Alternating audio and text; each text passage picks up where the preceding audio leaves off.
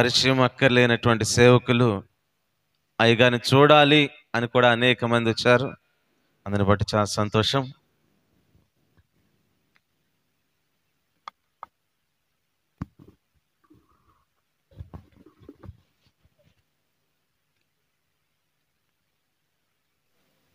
సర్వాధికారియు నిరంతర స్తోత్రార్హుడు యేసుక్రీస్తు ప్రభువారి ప్రశస్త నామంలో ఈ సువార్త సభల రెండవ రాత్రి దైవ సన్నిధికి కూడి వచ్చిన ప్రభు బిడ్డలైన మీ అందరికీ ఎమాన్యుయల్ మినిస్ట్రీస్ తరపున మీ అందరికీ హృదయపూర్వకమైన వందనాలు. మా అందరికి వందనాలు. మీ మధ్యలోకి దేవుని వాక్యం అందించడానికి నన్ను ఆహ్వానించిన స్థానిక సంఘస్థులకి, అలాగే దైవ సేవకులు రెవరెండ్ నామ నవీన్ గారికి, దైవ సేవకులు కై గారికి నా వందనాలు. అలాగే వేదిక మీద ఉన్న తోటి సేవకులందరికీ, వేదిక కుడి పక్కన ఉన్నటువంటి సేవకులందరికీ ప్రభు పేరిట నా నిండు వందనాలు తెలియజేస్తూ ఉన్నాను. ఈ మీటింగ్కి రావటానికి దేవుడు సహాయం చేశారు. ప్రత్యేకంగా ఈ సంఘ బిడ్డలు నన్ను ఈ మీటింగ్కి ఆహ్వానించడానికి బిడ్డలు చాలా ప్రయాసపడ్డారు. ఓ రకంగా ఈ సంఘ బిడ్డల ఆసక్తే నన్ను ఈ స్థలానికి నడిపించింది. నేను అవనిగడ్డ మీటింగ్కి వచ్చినప్పుడు దైవ సేవకులు అలాగే సంఘ పెద్దలందరూ అక్కడికి వచ్చారు. ఇక వాళ్ళు ఫోన్ చేసి, మేము డైరెక్ట్గా హైదరాబాద్ వస్తామయ్యా, మిమ్మల్ని కలుస్తాం, మీరు మా ప్రాంతానికి రావాలని, ఈ ప్రాంతంలో దేవుని మాటలు బలహీనుడైన నా ద్వారా వినిపించాలని సేవకులు ఆశపడి నన్ను ఆహ్వానించారు. వాళ్ళ ఆసక్తి, వాళ్ళ ప్రార్థన ఈ గ్రామం పట్ల, ఈ ప్రజల పట్ల దైవ సేవకుని హృదయంలో దేవుడుంచిన ఆ భారభరితమైన మనస్సును బట్టి ప్రభుని స్తుతిస్తూ ఒక చిన్న మాట చెప్పి నేను వాక్యంలోకి వెళ్తాను. ఇక్కడ ఈ సంఘానికి వచ్చే బిడ్డలు, ఈ సంఘ సభ్యులు నిజంగా మీరు ధన్యులు. మీరు ధన్యులు. ఎందుకంటే మిమ్మల్ని ప్రేమించి మంచి పాస్టర్ గారిని దేవుడు మీకు వరంగా దయచేశాడు. ఒక్కళ్ళు కూడా ఆమె నల్ల ఎవరండి ఆ పాస్టర్ గారు అన్నట్టు చూస్తున్నారు. పుణ్యాత్ములారా, పాపాత్ములు అనలేక మంచి సేవకులను దేవుడిచ్చారు. వారిని బట్టి ప్రభుని స్తుతిస్తూ ఈ రాత్రి దేవుడు మనందరితో మాట్లాడి బలపరుచున్నట్లుగా ఒకసారి అందరూ రెండు చేతులు పైకెత్తి, అందరూ రెండు చేతులు పైకెత్తి యేసయ్యకు స్తోత్రాలు చెప్దాం. స్తోత్రం, స్తోత్రం, స్తోత్రం. తమ్ముడు కొంచెం షార్ప్ పెట్టు, షార్ప్. స్తోత్రం, స్తోత్రం, స్తోత్రం, స్తోత్రం. ఆమేన్. పరిశుద్ధ గ్రంథమైన బైబిల్లో నుండి ఒక చిన్న మాట మనం చదువుకుందాం. కీర్తనల గ్రంథం 39వ కీర్తన, 39వ కీర్తన. తమ్ముడు కొంచెం బేస్ తగ్గించండి, బేస్ అంత అవసరం లేదు. 39వ కీర్తన 4వ చరణం నేను చదువు తల్లి, పర్వాలేదు.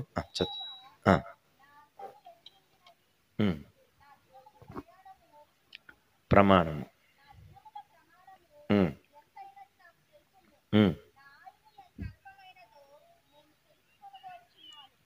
నేను చదువుతాను, నాతో కలిసి అందరూ కొంచెం పెద్దగా చెప్పడానికి ప్రయత్నం చేయండి. యెహోవా, నా అంతము ఎట్లుండున్నది నాకు తెలుపుము, నా దినముల ప్రమాణము ఎంతైనది నాకు తెలుపుము, నా ఆయువు ఎంత అల్పమైనదో నేను తెలుసుకొనగోరుచున్నాను. ఇక అందరూ తలపైకెత్తి, ప్రత్యేకంగా అక్కోళ్ళు కొంచెం ముసుగు వెనక్కనండి అమ్మా. మీ ముసుగులో చాలా మోసం జరుగుతుంది. అక్క ముసుగు ముందుకు వచ్చిందంటే ఇక మధ్యాకాశానికి పోయినట్టే లెక్క. కొంచెం శ్రద్ధగా వినండి. ఈ కీర్తన భక్తుడైన దావీదు రాసినటువంటి కీర్తన. ఈ కీర్తన భక్తుడు కన్నీళ్లతో రాశాడు. ఏడుస్తూ దేవుడిని అడిగాడు. తను చేసిన ప్రార్థన పాట రూపంలో మన మధ్యలో ఉంచాడు. కన్నీళ్లతో దావీదు దేవుణ్ణి అడిగిన మాట ఏంటంటే, యెహోవా, నా అంతము ఎట్లుండున్నది నాకు చెప్పయ్యా. ఈ భూమి మీద నేను ఎంతకాలం బ్రతుకుతానో, నా ఆయుష్ ఎంత అల్పమైనదో, ఎన్ని సంవత్సరాలు, ఎన్ని నెలలు, ఎన్ని రోజులు, ఎన్ని గంటలు ఈ భూమి మీద నేను బ్రతుకుతానో, నా ఆయుష్ పరిమాణాన్ని నాకు తెలియచేయ్యా. నా దినాల పరిమాణం నేను తెలుసుకోవాలని ఆశపడుతున్నాను. చివరికి నేను చనిపోయేటప్పుడు నా అంతం ఎట్లా ఉండబోతుందో నాకు తెలియచెప్పయ్యా అని దావీదు ఒక అద్భుతమైన ప్రార్థన చేస్తాడు. మరలా మీకు జ్ఞాపకం చేస్తాను. ఏమని ప్రార్థన చేస్తాడంటే, యెహోవా, నా అంతము ఎట్లుండున్నది నాకు చెప్పయ్యా. ఎంతకాలం నేను భూమి మీద బ్రతుకుతానో, నా ఆయు పరిమాణం ఎంతో నాకు తెలియచేయ్యా.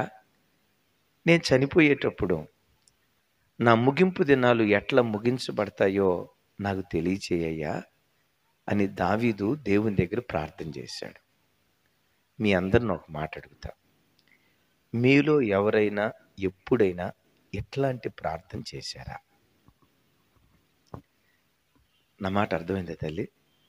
ఎప్పుడైనా మీలో ఎవరైనా దావీదు చేసిన ఎలాంటి ప్రార్థన ఎప్పుడైనా మీరు చేస్తే, చేసిన వాళ్ళు చెయ్యి పైకెత్తండి. ఇప్పుడే పూలదండేసి ఫోటో తీసి రేపు సాక్షి పేపర్లు వేపిస్తా. ఎవరు ఒక్కళ్ళు తల్లి మీరు చేశారా? ఎందుకంటే మనం ప్రార్థనలో మోకరించామంటే చాలు. మన ప్రార్థనలో స్టార్ట్ అయ్యేది ఏంటంటే, దేవా నన్ను ఆశీర్వదించు, నా మనవరాలను ఆశీర్వదించు, నా కొడుకును ఆశీర్వదించు, నా కూతురుని ఆశీర్వదించు, మా తాతను ఆశీర్వదించు, బతికున్న తాతను ఆశీర్వదించు, చచ్చిపోయిన తాతను ఆశీర్వదించు, దించు దించు దించు దించు. అదేం దిగి సావదం. అంటే మన ప్రార్థనలు ఎప్పుడు దేని చుట్టూతో తిరుగుతాయి?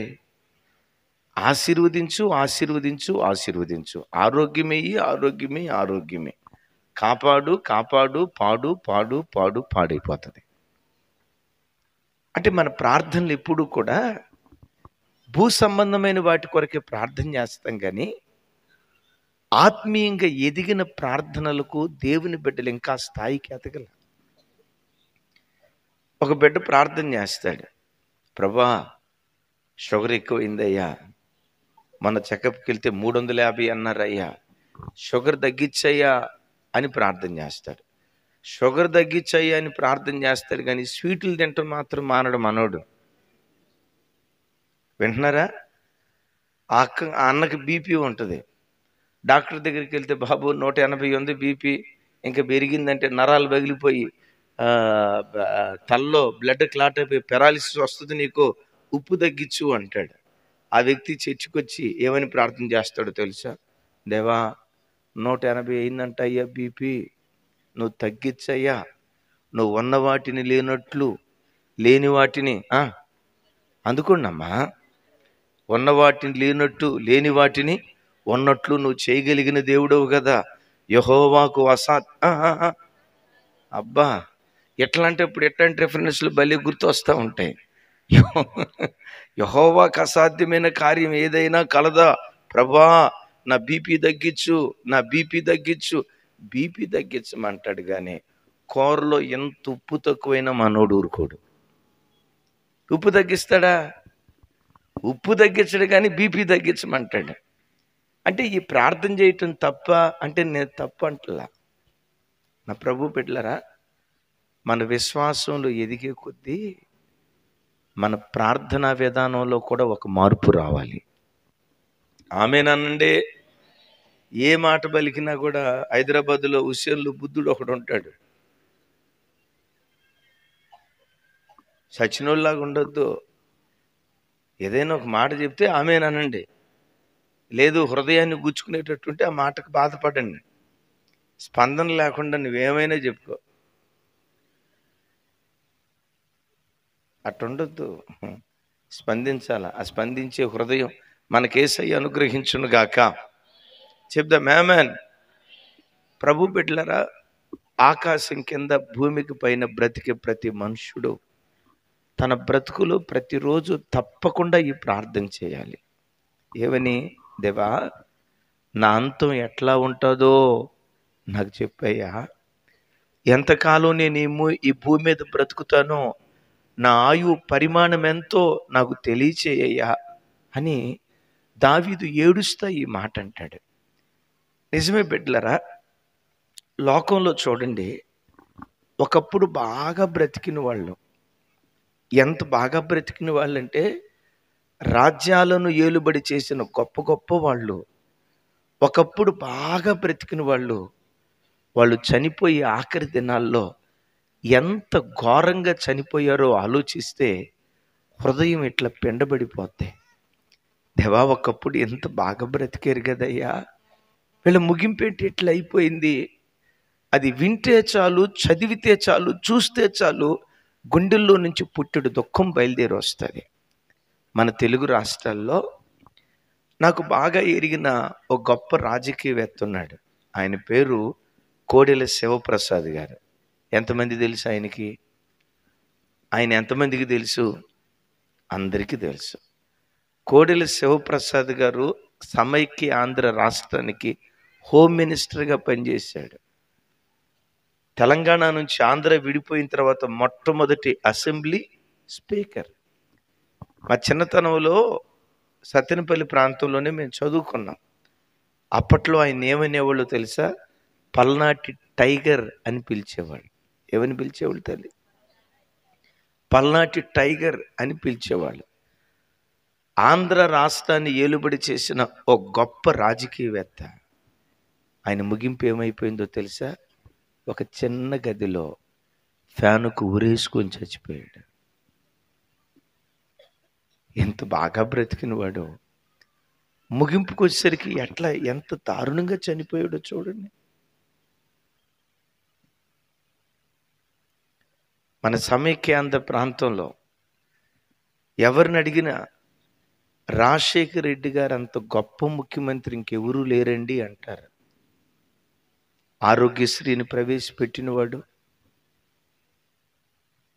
ఉచిత విద్యను ప్రవేశపెట్టినవాడు, దాతృత్వం స్వభావం కలిగిన వాడు. చాలామంది అంటారు ఆయన చేతికి ఎముక లేదని, పేదోళ్ళ పట్ల ఆయన మహాకనికరం చూపిస్తాడని.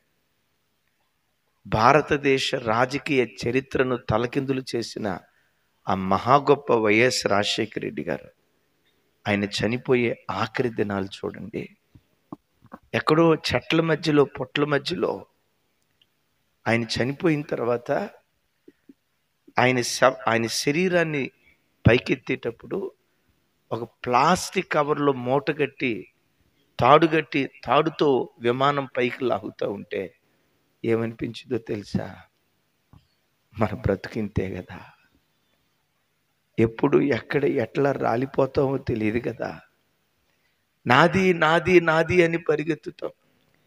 విజయవాడలో ఫ్లాట్ నాది అంటాం, ఇబ్రహీంపట్నంలో ఫ్లాట్ నాది అంటాం, ఆటో నగర్లో 3 ఫ్లాట్లు నాయి అంటాం, 4 కార్లు నాయి అంటాం.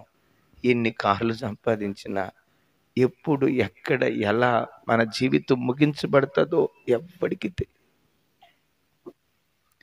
అందుకని బైబిల్లో రాసి ఉంటుందమ్మా, ఓ మనుషుడా, నీ జీవం ఏ పాటిది? ఇంతలో కనపడి అంతలో మాయమైపోయే ఆవిరి వంటిది కాదా? నీ జీవం ఏ పాటిది? అది ఇంతలో కనపడి అంతలో మాయమైపోయే ఆవిరి వంటిది కాదా? వాక్యం వింటున్న బిడ్డలారా, ఆరోగ్యంగా ఉన్నట్లుగానే ఉంటావు. ఎప్పుడు ఎక్కడ ఎలా నువ్వు చనిపోతావో, ఎప్పుడు ఎక్కడ ఏ రీతిగా ఈ లోకాన్ని విడిచిపెట్టి వెళ్ళిపోతావో ప్రపంచంలో ఏ మనిషి కూడా చెప్పలేడు.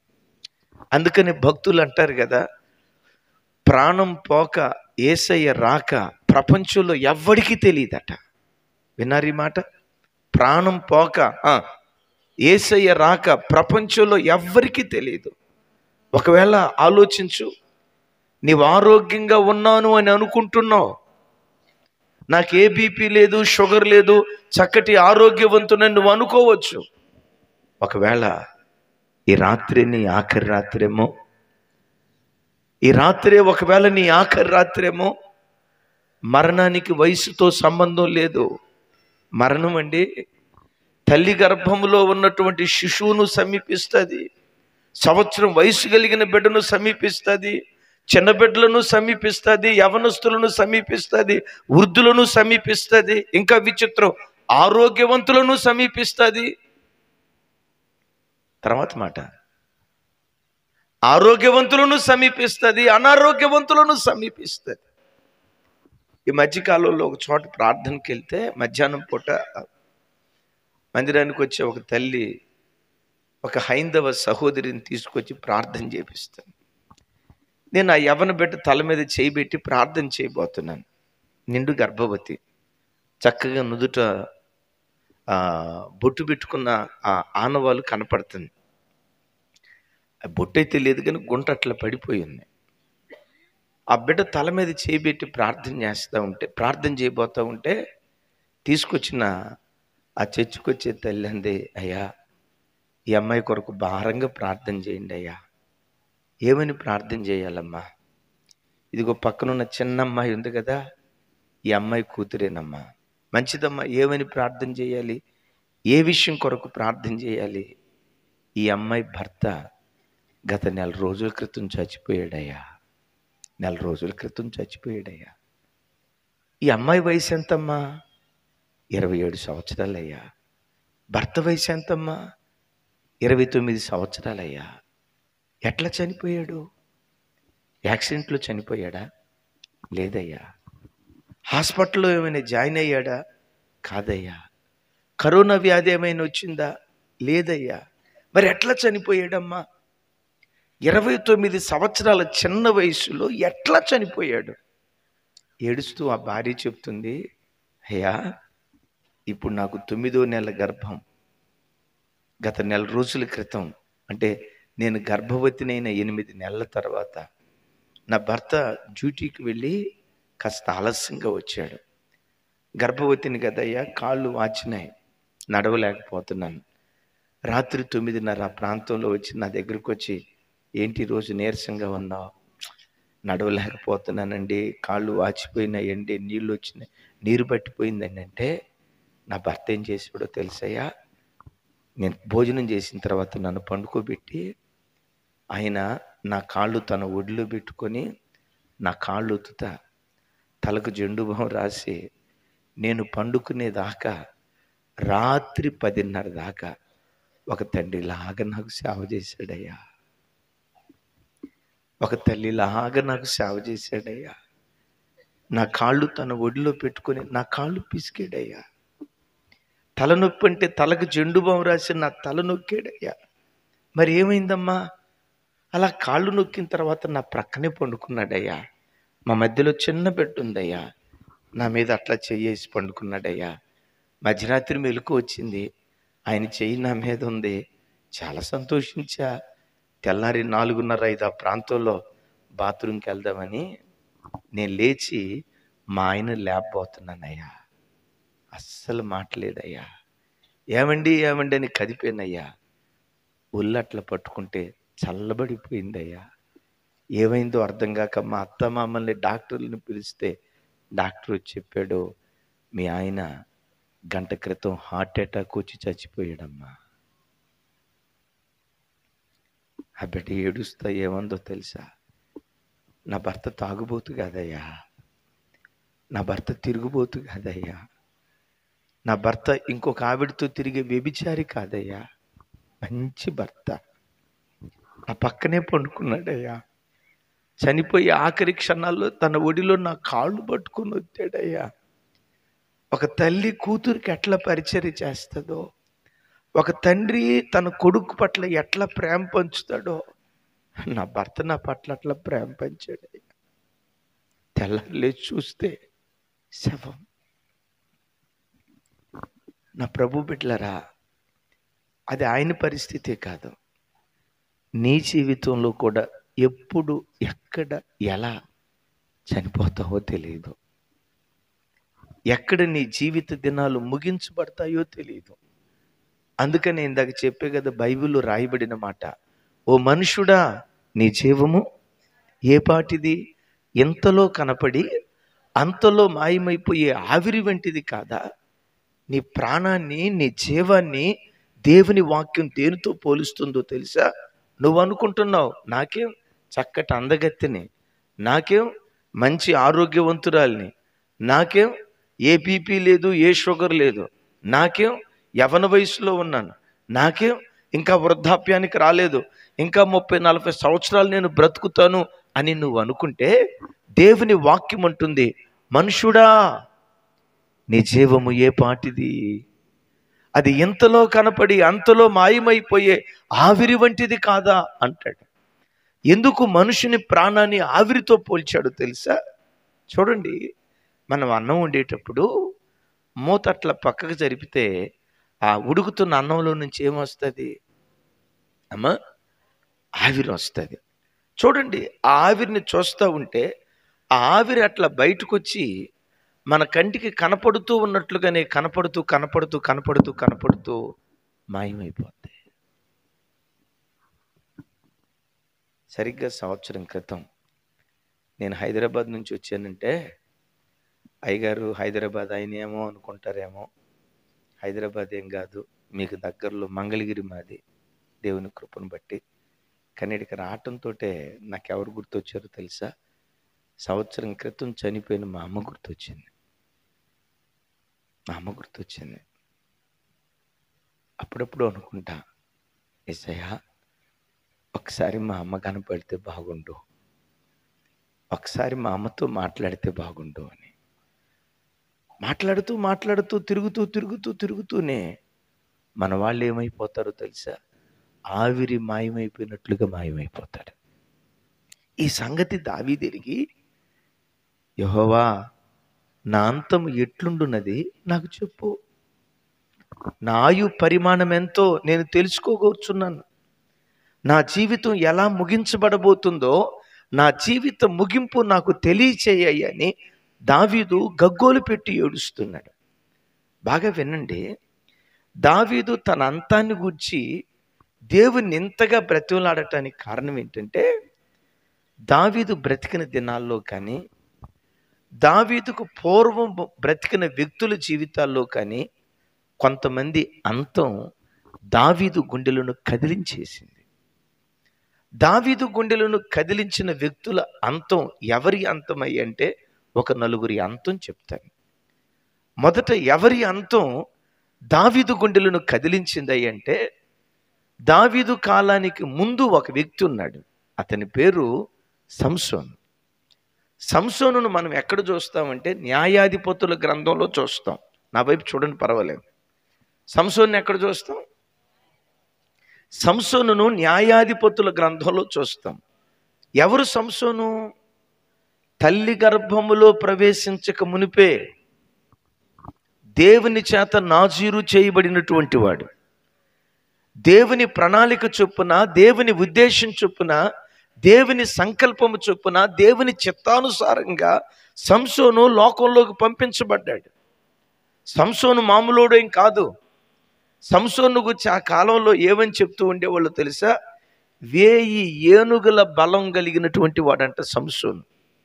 అంటే 1000 ఏనుగులు కలిపితే ఎంత బలం ఉంటుందో ఒక్క సంసోన్లోనే అంత బలం ఉంటుంది. ఒకరోజు ద్రాక్ష తోట గుండా నడుచుకుంటా వెళ్తూ ఉంటే సింహం బొబ్బరిల్లుతూ వచ్చింది. గమనించండి, సింహాన్ని చూసి అయ్యో సింహం అని పారిపోలేదు. బైబిల్ ఏమని రాస్తుందో తెలుసండి? బొబ్బరిల్లుచూ వచ్చుచున్న సింహం మీదకి పరాక్రమవంతుడై వెళ్ళి ఒకడు మేకపిల్లను చీల్చినట్లుగా సింహాన్ని చీల్చేసేసాడు. గాడిద ఎముకతో 1000 మంది ఫిలిస్తీయులను హతమార్చాడు. అంతేనా? ఒకానొక సందర్భంలో గాజా పట్టణం నుంచి బయటికి వెళ్ళేటప్పుడు ఇతడు బయటికి వెళ్ళకూడదని ఎత్తడి తలుపులో ఇనప గడియలు వేసి ఆ తలుపులన్నీ మూసేస్తే ఏం చేశాడు తెలుసా? ఆ ద్వారబంధం దగ్గరికి వెళ్ళి, ఆ కమ్మీ దగ్గరికి వెళ్ళి, గమనించండి, జస్ట్ చేతులతో సెల్ ఫోన్ లేపినంత తేలిగ్గా ఆ గుమ్మాన్ని లేపాడు. గుమ్మాన్ని లేపి భుజాల మీద వేసుకొని ఒక యోధుడులాగా బయలుదేరి వెళ్ళాడు. ఎవరి సంసోన్ అంటే ఫిలిష్తీయుల గుండెల్లో సింహ స్వప్నం. సంసోను పేరు చెప్తే చాలు ఫిలిష్తీ దేశంలో పాలు తాగే పసిబిడ్డ మొదలుకొని పండు ముసలివాని వరకు సంసోను పేరు చెప్తే చాలు గడగడగడలాడతారు. ఇశ్రాయేలు దేశంలో అంత గొప్ప వ్యక్తిగా విరాజిల్లిన సంసోను బ్రతుకు చివరికి ఏమైపోయిందో తెలుసా? 2 కళ్ళు పోగొట్టుకొని గుడ్డోడైపోయాడు. ఫిలిష్తీయులే వచ్చి అతని 2 కళ్ళు పీకేశాడు.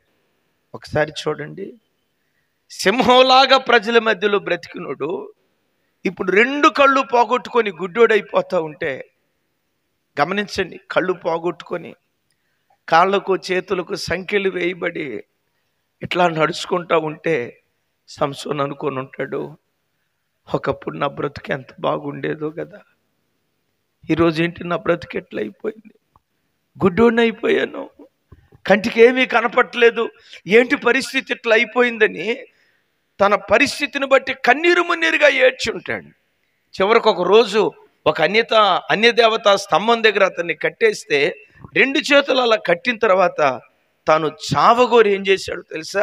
ఇక నేను బ్రతకటం కంటే చస్తే మేలు అని చెప్పి ఆ స్తంభాన్ని ఇట్లా అన్నాడండి. స్తంభం కుప్పలాగా జనాల మీద కూలింది.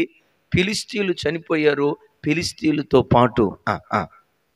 ఫిలిష్తీయులతో పాటు సంసోను కూడా ఇంకో రకంగా చెప్పాలంటే ఆత్మహత్య చేసుకుని చచ్చిపోయాడు. దావీదు మాట విన్నాడు, అయ్యో దేవా, సంసోను న్యాయాధిపతి కదా, సుమారుగా 20 సంవత్సరాల పాటు న్యాయాధిపతిగా ఉండి ప్రజలను పరిపాలన చేశాడు కదా, ఎంత గొప్ప న్యాయాధిపతి అంతము ఎలా ముగించబడిందే. ఇప్పుడు ఏమంటాడు తెలుసా? నా అంతం ఎట్లా ఉంటుందో నాకు చెప్పయ్యా, నేనేం సంసోను కంటే గొప్పోని కాదయ్యా, సంసోను కంటే నేనేదో వీరుణ్ణి కాదయ్యా, సంసోను బ్రతికే ముగింపు అట్లా అయిపోతే నా ముగింపు ఎట్లా ఉంటుందో నాకు చెప్పయ్యా అంటాడు. ఒకసారి ఆలోచించండి, 20 సంవత్సరాలు న్యాయాధిపతిగా బ్రతికిన వాడు ఎందుకు గుడ్డోడయ్యాడు? జైల్లో ఖైదీలకు పప్పు రుబ్బేవాడిగా ఎందుకు మారిపోయాడు? చివరికి తన బ్రతుకులో ఆత్మహత్య చేసుకుని ఎందుకు చచ్చిపోయాడు అని అంటే, సంసోనులో ఉన్న ఒక బలహీనత ఏంటంటే స్త్రీలోలుడు, కాముకత్వం కలిగినవాడు, వ్యభిచారపు మనస్సు కలిగినటువంటి వాడు. బాగా గమనించండి, బైబిల్లో రాయబడిన మాట, తిమ్నాతునకు వెళ్ళి ఫిలిష్తీయుల కుమార్తెలో ఒకతిని చూచి, గాజాకు వెళ్ళి వేశ్యను చూచి, షోయరు లోయకు వెళ్ళి దెలీలాను చూచి, ఎక్కడికి వెళ్ళినా అందంగా ఉన్న స్త్రీలను చూడటం, మనస్సు పాడు చేసుకోవటం, వాళ్ళతో అపవిత్రంగా ప్రవర్తించటం. సంసోను బ్రతికేంటంటే శరీరపు కోరికలను చంపుకోకుండా, శరీరపు ఆశాయిచ్చలను చంపుకోకుండా, కంటికి నచ్చిన అమ్మాయితో, కంటికి నచ్చిన స్త్రీతో వెళ్ళి తన జీవితాన్ని అపవిత్రపరుచుకున్నందువలన తన కాముకత్వపు దురాశలకు ప్రతిఫలంగా తను పొందుకున్న బహుమానం ఇది. అందుకని బైబిల్లో రాయబడి ఉంటుంది కదా, దురాశ గర్భమును ధరించి, సౌండ్ పెంచాల, దురాశ గర్భమును ధరించి పాపమును కంటది, పాపము పరిపక్వమై మరణాన్ని కంటది అని దేవుని వాక్యంలో రాయబడింది. ఈరోజు వాక్యం వింటున్న బిడ్డలారా, ఆ కాలంలో సంసోను మీద వ్యభిచార పాత్మ ఎట్లా పరిపాలన చేస్తూ ఉందో, ఈరోజు మనుషుల మీద కూడా, స్త్రీలని లేదు, పురుషులని లేదు, మనుషుల మీద ఈ చివరి దినాల్లో వ్యభిచారపు ఆత్మ పరిపాలన చేస్తుంది. భర్త ఉంటాడు ఆ స్త్రీకి, కానీ ఏం చేస్తుందో తెలుసా? పొలం పనికి వెళ్ళిన తర్వాత ఎవరూ లేరులే, నన్నెవరూ చూడలేదులే అని పరాయి పురుషుడితో అక్రమ సంబంధాన్ని నెరవేర్చే స్త్రీలు ఈ కాలంలో లేకపోలేదు. నన్నెవరూ చూడలేదులే, నేనేం చేసినా నా భార్య అడగదులే, నేను మగోణ్ణి, నేను ఆడిందే ఆట పాడిందే పాటని భార్య ఉండగా పరస్త్రీ దగ్గరికి వెళ్ళి అక్రమ సంబంధాల్లో బ్రతికేటువంటి పురుషులు ఈ కాలంలో మన మధ్యలో లేకపోలేదు. ఈరోజు వాక్యం వింటున్న బిడ్డలారా, జ్ఞాపకం చేస్తాను, జంతువులకు మనుషులకు ఉన్న తేడా ఏంటంటే, జంతువుకి మన ఇంటి ముందున్న కుక్క ఉంది. కుక్కకి తల్లి ఎవరో తెలియదు, చెల్లి ఎవరో తెలియదు, వదినెవరో తెలియదు, అత్తెవరో తెలియదు, మామెవరో తెలియదు, మరిదెవరో తెలియదు, బావెవరో తెలియదు. కుక్కకు వరుసలు తెలుస్తాయా? మీ ఊర్లో కుక్కలకి తెలిసేటట్టున్నాయి, ఒక్కలు చెప్పట్లా. కుక్కలకు వరుసలు తెలుస్తాయా? ఇది తల్లి కుక్కకు తెలియదు, అది చెల్లి కుక్కకు తెలియదు, అది వదిన కుక్కకు తెలియదు, ఇది నా తండ్రి కుక్కకు తెలియదు. కానీ మనిషి దగ్గరకు వచ్చేసరికి ఏంటో తెలుసా? మనిషికి దేవుడిచ్చిన జ్ఞానాన్ని బట్టి తల్లి ఎవరో తెలుసు, చెల్లి ఎవరో తెలుసు, తన భార్య ఎవరో తెలుసు, పరాయి వాడి భార్య ఎవరో తెలుసు. వావి వరసలు మనిషికి తెలుసు. కానీ తెలిసినా ఏం చేస్తున్నాడో తెలుసా? భార్య ఉండగా పరాయి పురుషుని భార్య దగ్గరికి వెళ్తున్నాడు. కొంతమంది వావి వరసలు మరిచి అక్రమ సంబంధాల్లో మునిగి తేలుతున్నారు. ఏమనుకోవద్దు, ఒక మాట చెప్తాను. ఒకవేళ అలాంటి అక్రమ సంబంధంలో నువ్వు బ్రతికితే నీకు నీ ఇంటి ముందున్న కుక్కకు పెద్ద తేడా లేదు. నీకు నీ ఇంటి ముందున్న కుక్కకే. భార్య ఉండగా నీ భార్య ఎవరో, పరాయి వాడి భార్య ఎవరో, భర్త ఉండగా నీ భర్త ఎవరో, పరాయి దాని భర్త ఎవరో, ఆ ఇంకిత జ్ఞానం లేకుండా వయసు ఉందని, అందముందని, డబ్బుందని, యవ్వనముందని క్రమం తప్పిన మార్గాల్లోకి వెళ్తే, ఓ దైవజనుడిగా ఘాటుగా ఈ మాట చెప్తున్నాను, నీకు నీ ఇంటి ముందు జ్ఞానం లేని ఆ కుక్కకు పెద్ద తేడా లేదని ప్రభు పేరిట మనవి చేస్తున్నాను. అయితే గమనించు, ఈరోజు వయసు ఉందని నువ్వు రంకెలేయొచ్చు, ఈరోజు అందం ఉందని ఇష్టం వచ్చినట్లుగా బ్రతకొచ్చు, నీ భార్య ఏమంటలేదని, నీ భార్యకు దిక్కు లేదని చెప్పి నేను ఆడిందే ఆట పాడిందే పాటని పురుషుడా నీ ఇష్టానుసారంగా నువ్వు బ్రతికితే గమనించు, సంసోనుకి ఏ గతి పట్టిద్దో నీకు ఆ గతి పడుతుంది. జాగ్రత్త. సంసోను అంతం ఏమైపోయిందో నీ అంతం కూడా అంతే అవుతుంది. జాగ్రత్త. బైబిల్లో సంసోను జీవితం చాలా విచిత్రమైంది. ఏంటో చెప్పమంటారా?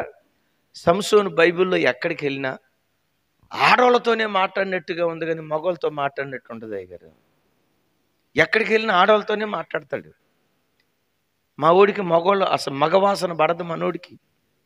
నేను అప్పుడప్పుడు అనుకుంటా, సంసోను కాలంలోనే కనుక సెల్ ఫోన్ ఉన్నట్టయితే, విన్నారు ఈ మాట?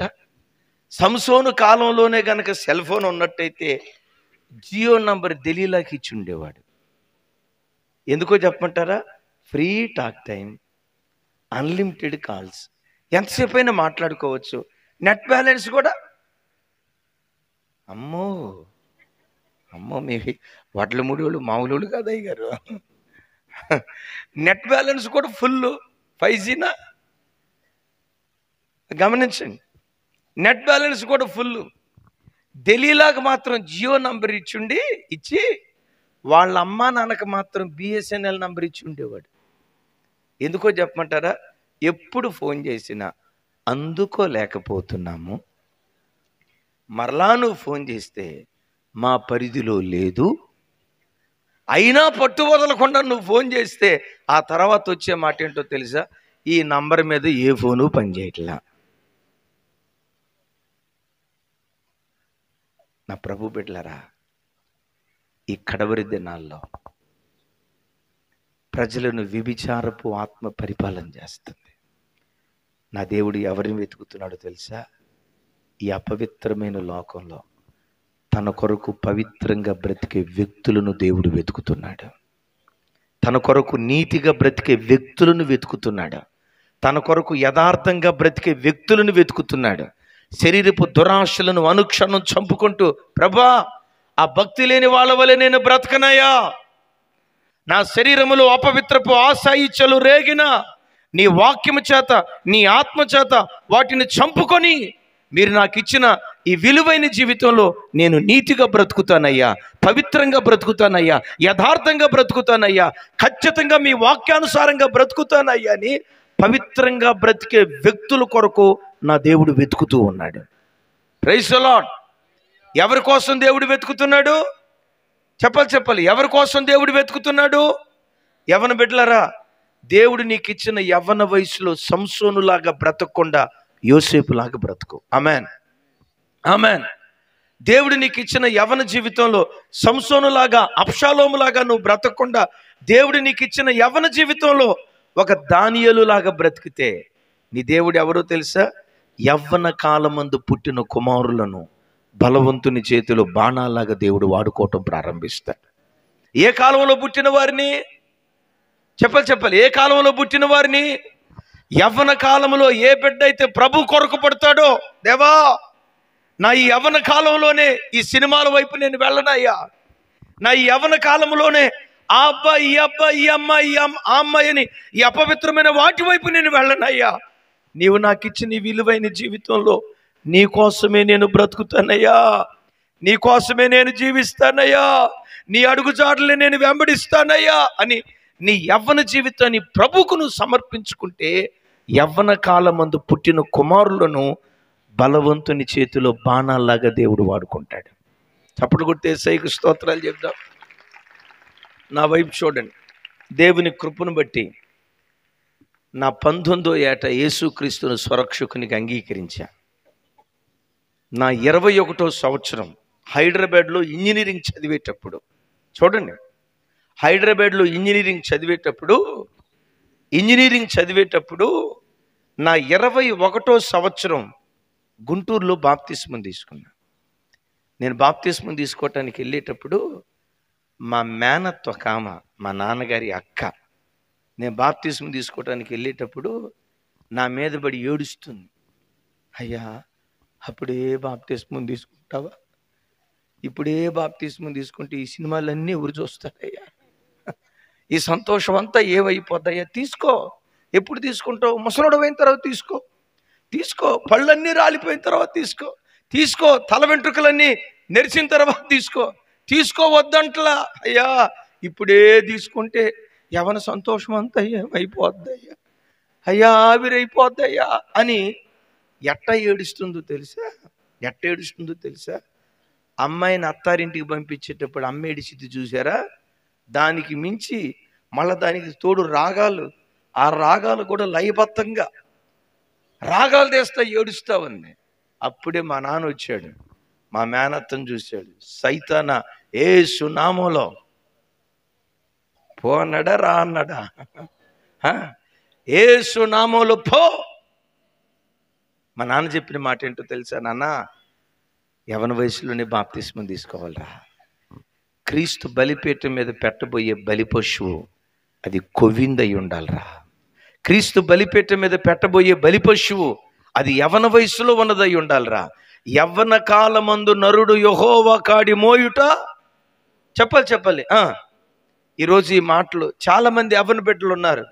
నా ప్రభు బిడ్డలరా, 21వ ఏట నేను బాప్తిస్మం తీసుకొని ప్రభు కొరకు బ్రతకటాన్ని బట్టి నా వైపు చూడండి. నేను ఒక పల్లెటూరుకి చెందిన వాడిని. మంగళగిరి ప్రక్కన ఒక పల్లెటూరు, చిన్న పల్లెటూరు. నా దేవుడు ఈరోజు ఏం చేశాడు తెలుసా? పల్లెటూరు నుండి లేవనెత్తి ప్రపంచానికి పరిచయం చేశాడు. దేవుడు ప్రపంచానికి పరిచయం చేశాడు. ఎందుకో చెప్పమంటారమ్మా? శరీరపు కోరికలు రగిలే యవ్వన వయసులో, నీకు అర్థమయ్యే భాషలో చెప్తాను, ఒక అమ్మాయిని చూడాలని కన్ను కోరుకునే వయసులో, అపవిత్రపు కోరికలు నెరవేర్చుకోవాలని శరీరంలో కోరికలు రంకెలు వేసే వయసులో, నాకొద్దయ్యా ఈ లోకం, నీ కొరకు బ్రతుకుతానయ్యా అని యవ్వన దురాశలు చంపుకొని ప్రభు కొరకు బ్రతికనే యవ్వన కాలంలో ప్రభుకు సమర్పించుకోవటాన్ని బట్టి ఈ దినాన బలవంతుని చేతిలో బాణాల్లాగా దేవుడు వాడుకుంటున్నాడు. ఈ గ్రామంలో ఉన్న యవ్వన బిడ్డలారా, నమ్మండి, ఈరోజే కనుక నీ ప్రభువుకు నీ జీవితాన్ని సమర్పించుకుంటే ఈ గ్రామంలో నుండి కొంతమంది ఐఏఎస్ ఆఫీసర్లను దేవుడు లేవనెత్తబోతున్నాడు, ఐపీఎస్ ఆఫీసర్లను దేవుడు లేవనెత్తబోతున్నాడు, గెజిటెడ్ ఆఫీసర్లను దేవుడు లేవనెత్తబోతున్నాడు. ఒకవేళ నీ తండ్రి కండక్టర్ అయితే నేను కలెక్టర్గా దేవుడు ఆశీర్వదిస్తాడు. ఈరోజు ఈ వాక్యం వింటున్న యవ్వన బిడ్డలు వాక్యానికి లోబడి బాప్తిస్మం తీసుకొని ప్రభు కొరకు బ్రతకండి. భారతదేశాన్ని తల్లకిందులు చేసే సేవకుల తరాన్ని గ్రామంలో నుంచి దేవుడు లేవనెత్తబోతున్నాడు. నా దేవునికి ఎప్పుడు రావాలో తెలుసా? నీ నిండు యవన వయసులో సంసోనులాగా లోకమంతా అనుభవించి, చేయాల్సిందంతా చేసి, అనుభవించాల్సిందంతా అనుభవించి, వృద్ధాప్యంలో దేవుని దగ్గరికి రావటం కాదు, ఒక కొవ్విన దూడగా నీ యవన జీవితాన్ని క్రీస్తు బలిపీఠం మీద నువ్వు సమర్పించుదువుగాక. చప్పట్లు కొడితే యేసయ్యకు స్తోత్రాలు చెప్దాం. ఇప్పుడు దావీదు అంటున్నాడు, అయ్యా సంసోను అంత గొప్పగా బ్రతికాడు, ఆయన ముగింపెట్లు అయిపోయింది కదా. చెప్పండి, యెహోవా. చెప్పాలి గట్టిగా తల్లి, కొంచెం గట్టిగా. అమ్మా ఇంటికాడ గొంతులు తెచ్చుకోండి అమ్మా, ఇంటికాడ గొంతులు.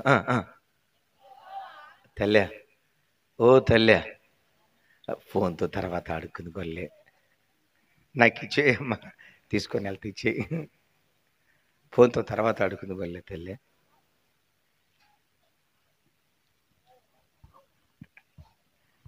మరి వీళ్ళకి మంచం తీసుకురండి అమ్మా. రై మోకరించండి, మోకరించండి, మోకరించండి, మోకరించండి. వీళ్ళు మోకరించండి బాస బట్టలు వేసుకుంటున్నారు ఏంటమ్మా? ప్రార్థన అయిపోయిందాక మీరు అట్లాగే ఉండాలి, లేకపోతే మీ కాళ్ళు చేతులు గట్టి హైదరాబాద్ తీసుకొని వెళ్ళిపోతా. ఆమేన్, హల్లెలూయా. ఎప్పుడు బిడ్డలారా, ఈరోజు బలం ఉందని పొంగిపోవద్దు, వయసు ఉందని నా బ్రతుకంతా ఎట్లాగే ఉంటానని అనుకోవద్దు. నీ బ్రతుకు ఎప్పుడు, ఎక్కడ, ఎలా, ఏ రీతిగా మలుపు తిరుగుతుందో తెలియదు. ఏ క్షణాన ఈ లోకాన్ని విడిచిపెడతావో తెలియదు. జస్ట్ ఒక నెల రోజుల క్రితం ఎన్టీఆర్ ఫ్యామిలీలో తారక రత్న అండి, 40 సంవత్సరాల నిండు యవనస్తుడు, 6 అడుగుల అందగాడు, 6 అడుగుల అందగాడు, 40 సంవత్సరాల యవనస్తుడు.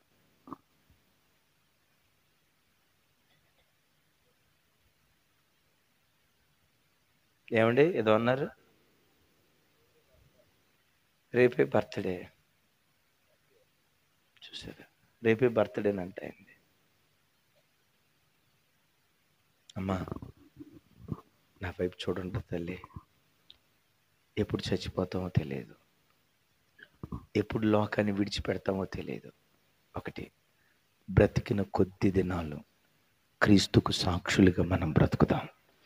బ్రతుకుట క్రీస్తే, చావైతే లాభమని పౌలు మాట్లాడినట్లుగా బ్రతికిన కాలమంతా నా యేసు కొరకే బ్రతుకుతానని యేసు కొరకే మనం బ్రతుకుదాం గాక. రెండవది, దావీదు గుండెలను కదిలించిన రెండవ మరణం ఏదో తెలుసా? సౌలు మరణం. ఒకసారి చూడండి, సౌలు ఎవరయ్యా అంటే, బైబిల్లో మనం చూస్తే సౌలు తండ్రి పేరు కీషు. కీషును గురించి ఏమని రాసి ఉంటుందంటే, బెన్యామీను గోత్రంలోనే భాగ్యవంతుడు. ఎవరు? బెన్యామీను గోత్రంలోనే భాగ్యవంతుడు. ఎవరు? కీషు. తండ్రి భాగ్యవంతుడు. ఇక ఆ తర్వాత చూడండి, సౌలు దగ్గరికి వచ్చేసరికి విచిత్రం ఏంటో తెలుసా? ఇశ్రాయేలీయులు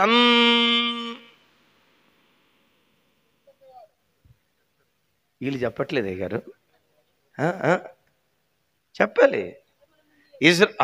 థ్యాంక్ యూ తల్లి. ఏ ఇశ్రాయేలీయుడైనా సౌలు యొక్క భుజాల దగ్గరికే వచ్చేవారు. అంత ఎత్తరి అందగాడు, తండ్రి భాగ్యవంతుడు. గమనించండి, దేవుడు అతన్ని రాజుగా పట్టాభిషేకం చేస్తే 40 సంవత్సరాలు తాను రాజుగా పరిపాలన చేసిన తర్వాత తన అంతం, తన ముగింపు ఎలా ముగించబడిందో ఆలోచిస్తే గుండెలు పగిలిపోతాయి. ఫిలిష్తీయుల మీద యుద్ధానికి వెళ్ళాడు, గిల్బోవ పర్వతం మీద యుద్ధం భీకరంగా జరుగుతుంది. బాధాకరమైన సంగతి ఏంటో తెలుసా? సౌలు కళ్ళ ఎదుటే సౌలుకు పుట్టినటువంటి 3 కుమారులు చంపబడ్డారు. నా ప్రభు బిడ్డలారా, ఏ తండ్రి అయినా తన కళ్ళ ముందు కడుపును పుట్టిన బిడ్డలు చనిపోతూ ఉంటే ఏ తండ్రి అయినా చూసి తట్టుకోగలడా? తన కడుపును పుట్టిన బిడ్డలు కళ్ళ ముందు చంపబడతా ఉంటే కత్తి తీసుకొని పసమని కన్న కొడుకులను పొడుస్తూ ఉంటే అది కళ్ళతో చూసి లోకంలో ఏ తండ్రి అయినా తట్టుకోగలడా? ఒకవేళ తండ్రికి అనారోగ్యం వచ్చింది అనుకోండి, కొడుకు అనారోగ్యం వచ్చింది, ఇద్దరికి కరోనా వచ్చింది అనుకోండి, దేవుడు వాళ్ళిద్దరి మధ్యలో ప్రత్యక్షమై మీ ఇద్దరిలో ఒకరినే నేను బ్రతికిస్తాను, ఎవరు బ్రతకాలని కోరుకుంటున్నారో చెప్పండి అని అంటే తండ్రి వెంటనే ఏమంటాడు? అయ్యా నన్ను చంపేయి, నా కొడుకును బ్రతికించు, నన్ను చంపేయి, నా కొడుకును బ్రతికించు అంటాడు. ప్రపంచంలో ఏ తల్లి అయినా తండ్రి అయినా తన కడుపును పుట్టిన బిడ్డలు, కన్న బిడ్డలు కళ్ళ ముందు చనిపోతూ ఉంటే ఏ తండ్రి తట్టుకోలేడు.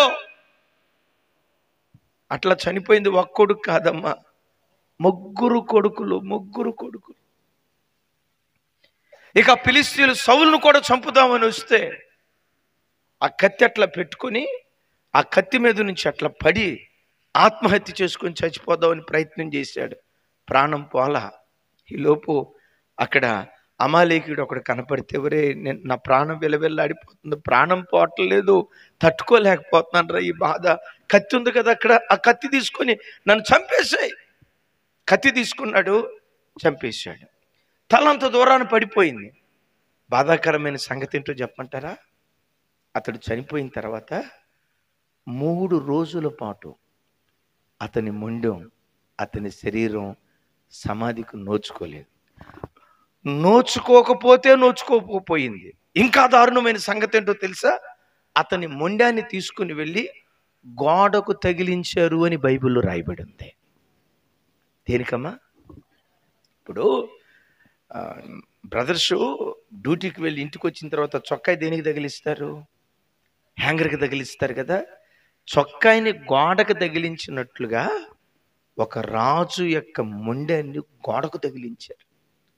3 రోజులు సమాధికి నోచుకోలేదు. మంచుకు నానుతున్నాడు, ఎండకు ఎండుతున్నాడు. 3 రాత్రింబవళ్ళు సమాధికి నోచుకొని అనాథ శవంలాగా అయిపోయింది. బైబిల్లో రాయబడిన మాట ఏంటో తెలుసా? దావీదు ఆ వార్త విని, నా వైపు చూడండి, దావీదు ఆ వార్త విని కుప్పలాగా కూలిపోయి బట్టలు చింపుకొని గోనె పట్ట కట్టుకొని సాయంత్రం వరకు ఉపవాసం ఉండి పిచ్చోడు ఏడ్చినట్లుగా ఏడ్చాడు. దేవా, ఇజ్రాయేలీలకు భూషణం వంటి వాడు, సింహపు బలం వంటి బలం కలిగిన వాడు, పక్షిరాజు వంటి వేగం కలిగిన వాడు, అయ్యో అయ్యో అయ్యో, ఉన్నత స్థలముల మీద బలాఢ్యులు కూలిపోయారు. బలాఢ్యుడయ్యా, సింహపు బలం కలిగిన వాడయ్యా, పక్షిరాజు వంటి వేగం కలిగిన వాడయ్యా, ఇంత గొప్పగా బ్రతికిన వాడు, అయ్యో అయ్యో ఎట్లా అయిపోయాడేంటి? సౌలును చూసి ఏమనుకున్నాడు తెలుసా? దేవా, నా అంతం ఎట్లా ఉంటుందో నాకు చెప్పయ్యా. బిడ్డలారా, ఎప్పుడు గుండెల్లో ఈ భయం ఉండాలి. నా జీవితం ఎట్లా ముగించబడుతుందో, నా ముగింపు దినాలు ఎట్లా ఉంటాయో, నా ఆఖరి గడియలు ఎట్లా ఉంటాయో ప్రతి మనిషి తన అంతాన్ని గూర్చి ఆలోచించేవాడై ఉండాలి. నాకు బలం ఉంది, రాజరికం ఉంది, అధికారం ఉంది, నేనేం చేసినా చల్తా అని అనుకున్నావా? పొరపాటు. నా జీవితంలో గుండెలను పిండే ఒక బాధాకరమైన సంగతి చెప్తా. ఒకరోజు మన చర్చికి వచ్చి ఒక ఇంటికి ప్రార్థన చేయటానికి వెళ్ళాను. ఆ రోజుల్లో సేవ ఇంకా వృద్ధి పొందని రోజుల్లో ఒక ఇంట్లో ప్రార్థన చేయటానికి వెళ్ళాను. ఆ ప్రార్థన అంతా అయిపోయిన తర్వాత ఆ చెల్లేమందో తెలుసా? అన్నయ్య, ప్రక్కనే హైందవులు ఇల్లు ఉంది అన్నయ్య, ఆ ఇంటి ఆయన పక్షవాతపు రోగంతో బాధపడుతున్నాడు అన్నయ్య, అన్నయ్య చిన్న ప్రార్థన చేసి వద్దాం అన్నయ్య అని అన్నారు. సరేనమ్మా, ఖాళీగానే ఉన్నాను, చిన్న ప్రార్థన చేసి వెళ్దాంలే అని చెప్పి వెళ్ళాను. వెళ్ళి ఆయన తల మీద చేయి పెట్టి ప్రార్థన చేయబోతున్నాను. ప్రభువా, ఈయన బాగు చేయి, ఈయనకున్న అనారోగ్యం తొలగించు, కాలు చెయ్యి ఇట్లా పడిపోయింది, సుమారుగా 1.5 నుంచి 2 సంవత్సరాల నుంచి ఇట్లా పడకలో ఉన్నాడట, మెడికేషన్ కూడా లేదు, ఇట్లా అయిపోయింది అయ్యా, ప్రభువా బ్రతికించు అని ప్రార్థన చేద్దామని ఆయన తల మీద చేయి పెట్టి ప్రార్థన చేయబోతా ఉంటే ఈ లోపు కిచెన్లో నుంచి వాళ్ళ భార్య వచ్చింది. ఏమందో తెలుసా? అయ్యగారో, మీరేమనుకోవద్దు, ఈడు బాగుపడేటట్టుగా నువ్వు పొరపాటును ప్రార్థన చేయొద్దు. విన్నారా? మీరు నవ్వారు, నాకు గుండెలు పగిలిపోయినాయి. ఏముందో తెలుసా గారు? ఈడు బాగుపడేటట్టుగా పొరపాటును మీరు ప్రార్థన చేయొద్దు. సచ్చే వరకు వాడి రోగంతో కుమిలి కుమిలి కుమిలి కుమిలి వాడు చావాలి, నా కళ్ళతో చూడాలి. వీడు బాగుపడేటట్టు నువ్వు ప్రార్థన చేయొద్దు అయ్యగారు అంది. అమ్మా వీడు అంటున్నావు, ఎవరమ్మా ఆయన? ఆడే నా మొగుడు. వాడే? ఏమిరా ఈ భాష? నా జీవితంలో అసలు ఈ భాష వింటూ మొట్టమొదటిసారి. వాడే నా మొగుడు అంది. ఏంటమ్మా మాట అంటున్నావు? భర్త బాగుపడితే మంచిది కదా. అయ్యా, వాడు బాగుపడకూడదయ్యా. వాడు బ్రతికినంత కాలం ఆ రోగంతోనే ఉండాలా. వాడు అట్లా కుమిలి కుమిలి సావాలా, అది నా కళ్ళతో చూడాలి. ఎందుకు ఆ మాట అంటున్నావు? అయ్యా అంటది, అయ్యా వాడిప్పుడు రోగంతో పడిపోయి అట్టున్నాడు, కానీ ఆరోగ్యంతో ఉన్నప్పుడు వాడు మామూలోడు కాదయ్యా. వాడు మామూలోడు కాదయ్యా. ఏం చేసేవాడో తెలుసా? నేను భార్యనుండగా నన్నింట్లో పెట్టి, ఈ గదిలో పెట్టి, ఇదే ఇంట్లోకి ఇంకొక ఆవిడ్ని తీసుకొచ్చి ఆ గదిలో నా కళ్ళ ముందు పాపం చేసేవాడయ్యా. వీడు మామూలోడు అనుకుంటున్నావయ్యా? ఇక ఎప్పుడైనా తాగి వచ్చాడా, వాడు సొక్కేసుకుంటే చాలు మాకు సొక్కలు చూపించేవాడయ్యా. డబ్బు ఉన్నప్పుడు అమ్మో ఈడు మామూలోడు కాదయ్యా. ఆ బిడ్డ చెప్తుంది, డబ్బు ఉన్నప్పుడు ఈడు మామూలోడు కాదయ్యా. వయసు ఉన్నప్పుడు, ఆరోగ్యం బాగున్నప్పుడు ఈరోజు ఒక అమ్మాయి, ఇంకో నెల రోజుల తర్వాత ఇంకొక అమ్మాయి. అదేమంటే నా డబ్బే నా ఇష్టం, నా డబ్బే నా ఇష్టం, నేను మగోణ్ణే అనేవాడు. నేను ఎన్నో మాటలు చెప్పేదాన్ని, ఒక్క మాట వినేవాడు కాదయ్యా. ఏమంటుందో తెలుసా? వాడు అట్టాగే ఉండాలయ్యా, మరలా వాడు బాగుపడితే వాడు అట్టాగే ఉండాలయ్యా. అమ్మా ఎంతైనా భర్త కదమ్మా, ప్రార్థన చేస్తానమ్మా, ప్రార్థన చేస్తానమ్మా, ఇక అట్లా చేయలేమ్మా అని అంటే, ఆ పడకలో పడిపోయిన ఆ భర్త ఉన్నాడు చూసారా, మాట సరిగ్గా రాట్లా, మంచి అత్తరి అంటాడు, మంచంలో పండుకొని మాట సరిగ్గా రాట్లా. నా వైపు చూసి ఇట్టిట్ట అన్నాడు, అయ్యా ప్రార్థన చేయండి, ప్రార్థన చేయండి, ఏడుస్తున్నాడు. నాకు అప్పుడు అనిపించింది, ఒకప్పుడు సింహంలాగా బ్రతికున్నాడు. ఓ అన్న, మీసాలు ఎప్పుడు అట్టాగే ఉంటాయి అనుకోవద్దు.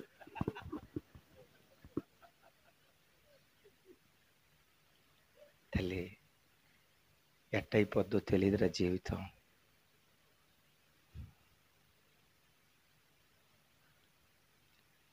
ఆ ఫోన్ ఎప్పుడు దగ్గరే ఉండదురా.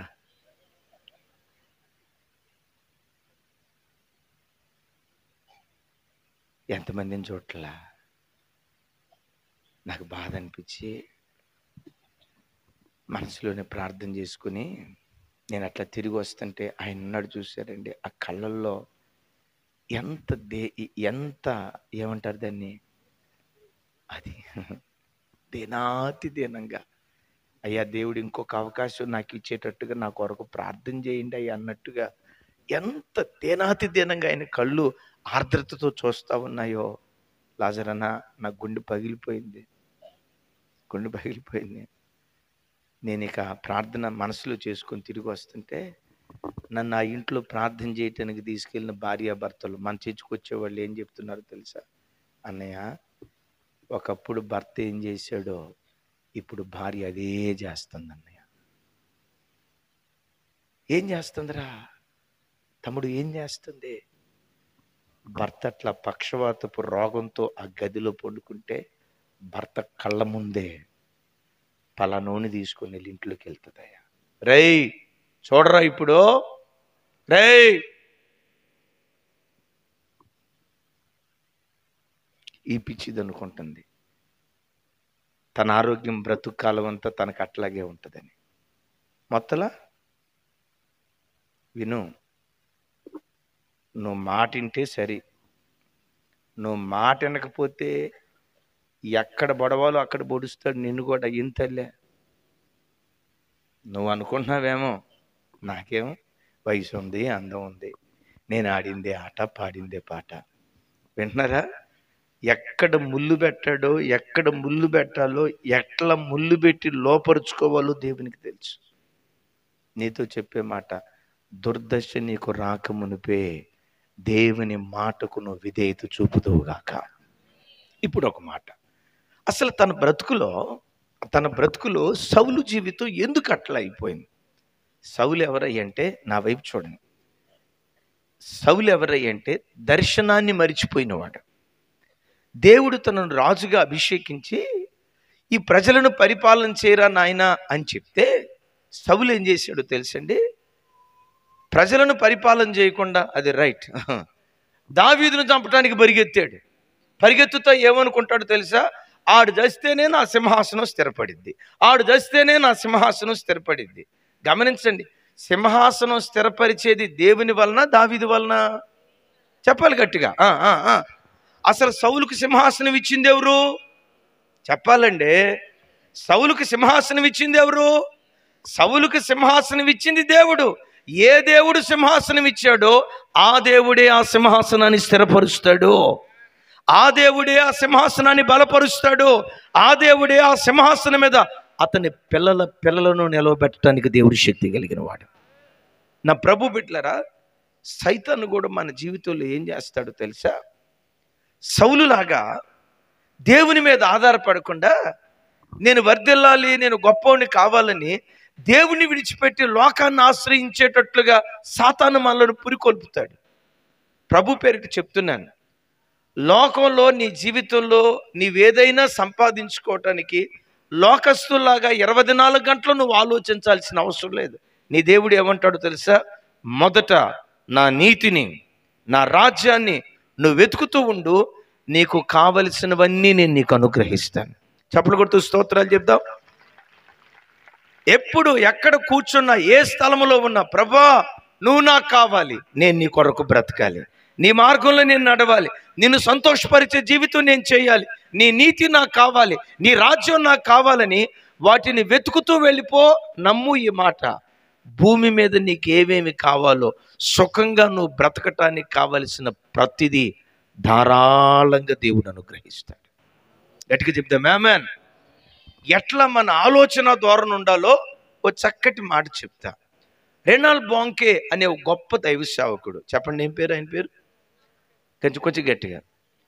ఓ రోజు రెనాల్ బాంకే అనే దైవ సేవకుడి దగ్గరికి దేవుడు వచ్చి అన్నాడట, బాంకే, ఎస్ లార్డ్, బాంకే నీకు ఒక $10 లక్షల ఇవ్వాలనుకుంటున్నాను, కావాలా? తీసుకో అన్నాడట. వెంటనే బాంకే గారు అన్నాడట, దేవా నాకు $10 లక్షల వద్దయ్యా, 10 లక్షల మంది ఆత్మలు నాకు కావాలయ్యా అన్నాడంట.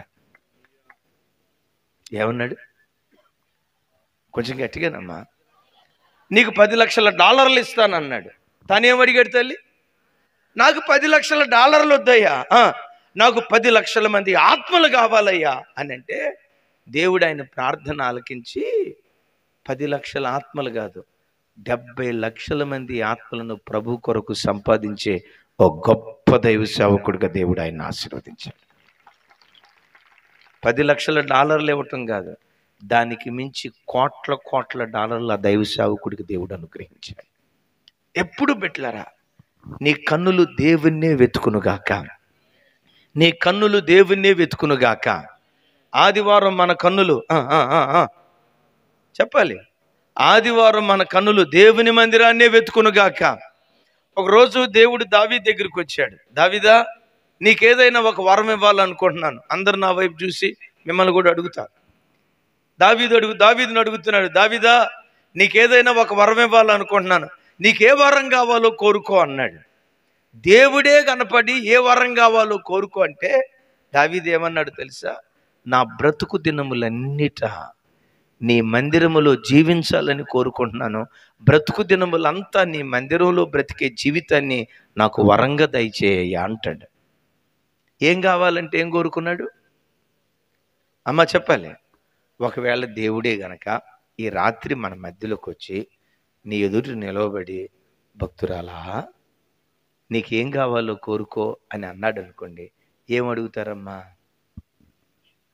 ఏం ఎక్కువ వద్దయ్యా, 1 అరకిలో బంగారమే, చెవులకు దుద్దులు, ఆ తర్వాత గుద్దులు, చెవులకు దుద్దులు, మెడలో హారం. మా తల్లి హారం, నడుముకు. ఆహా, ఆహా. ఇంకా మా మగ మహారాజుల దగ్గరికి వెళ్తే, ప్రభా ఒకవేళ నాకే గనక వరం ఇస్తే అమరావతి పక్కన 6 ఎకరం పొలమి అయ్యా. అమ్మో, అమరావతి ఉంటుందో పోద్దో తెలియదు కదా, కాబట్టి అమరావతి పక్కన 6 ఎకరం, ఇంకోటి ఉంది కదా కర్నూలు, అక్కడ ఒక మొత్తం, అక్కడ అక్కడక్కడ మొత్తం 3 చోట్ల కలిగి 1.5 ఎకరం పొలం ఇచ్చి ప్రభా. అడగొద్దు అని నేను అనను. నా ప్రభు బిడ్డలారా, నా వైపు చూడండి. నువ్వెప్పుడు దేవుడు దేవుడు దేవుడు ఆ పిచ్చిలో నువ్వు బ్రతుకు. నీకు కావలసినవి అవే నిన్ను వెంబడించడం ప్రారంభిస్తాయి. అవే నిన్ను వెంబడించడం ప్రారంభిస్తాయి. దావీదు ఒక చోట ఏమంటాడో తెలుసా? నా బ్రతుకు దినములన్నిటా, అందరూ గట్టిగా చెప్పాలి తల్లి, నా బ్రతుకు దినములన్నిట కృపాక్షేమములు నా వెంట వచ్చుచున్నాయి. కృపాక్షేమాల వెంట నేను వెళ్ళట్లా. అయ్యా నీ కృప కావాలి, నీ క్షేమం కావాలని వాటి వెంట నేను పడట్లా. దేవుడు ఏం చేశాడో తెలుసా? అవే నన్ను వెంబడించేటట్లుగా చేశాడు. కారణం ఏంటో తెలుసా? నేను ఆయన్ని వెంబడిస్తా ఉన్నాను, అవి నన్ను వెంబడిస్తా ఉన్నాయి. ఈ వాక్యం వింటున్న బిడ్డలారా, ఓ దైవజనుడిగా నా చేతులెత్తి మిమ్మల్ని ఆశీర్వదిస్తున్నాను. ఈ దినము నుండి ఉదయం లేవటంతో మీ కన్నులు దేవుణ్ణి వెతకాలి. సాయంత్రం అయిందంటే కుటుంబ ప్రార్థన చేసుకుంటూ కుటుంబంగా దేవుణ్ణి వెతకండి. అలా మీరు వెతికితే ఈ దినము నుండి భూమి మీద మీరు బ్రతికిన కాలం అంతా కృపాక్షేమములు మిమ్మల్ని వెంబడించునుగాక. చప్పటి కొడితే సైకి స్తోత్రాలు చెప్దాం. ఏం వెంబడించునుగాక? కృపాక్షేమములు వెంబడించునుగాక. కొంతమందిని బ్రతుకు కాలం అంతా రోగాలు వెంబడిస్తాయి, ఇంకొంతమందిని బ్రతుకు కాలం అంతా అప్పులోలు వెంబడిస్తారు, ఇంకెవరు ఇంకొంతమందిని బ్రతుకు కాలం కుక్కలు వెంబడిస్తూ ఉంటాయి. నేనంట, ఈ రోజు నుండి మిమ్మల్ని, మీ పిల్లలను, మీ కుటుంబాలను కృపాక్షేమములు వెంబడించునుగాక.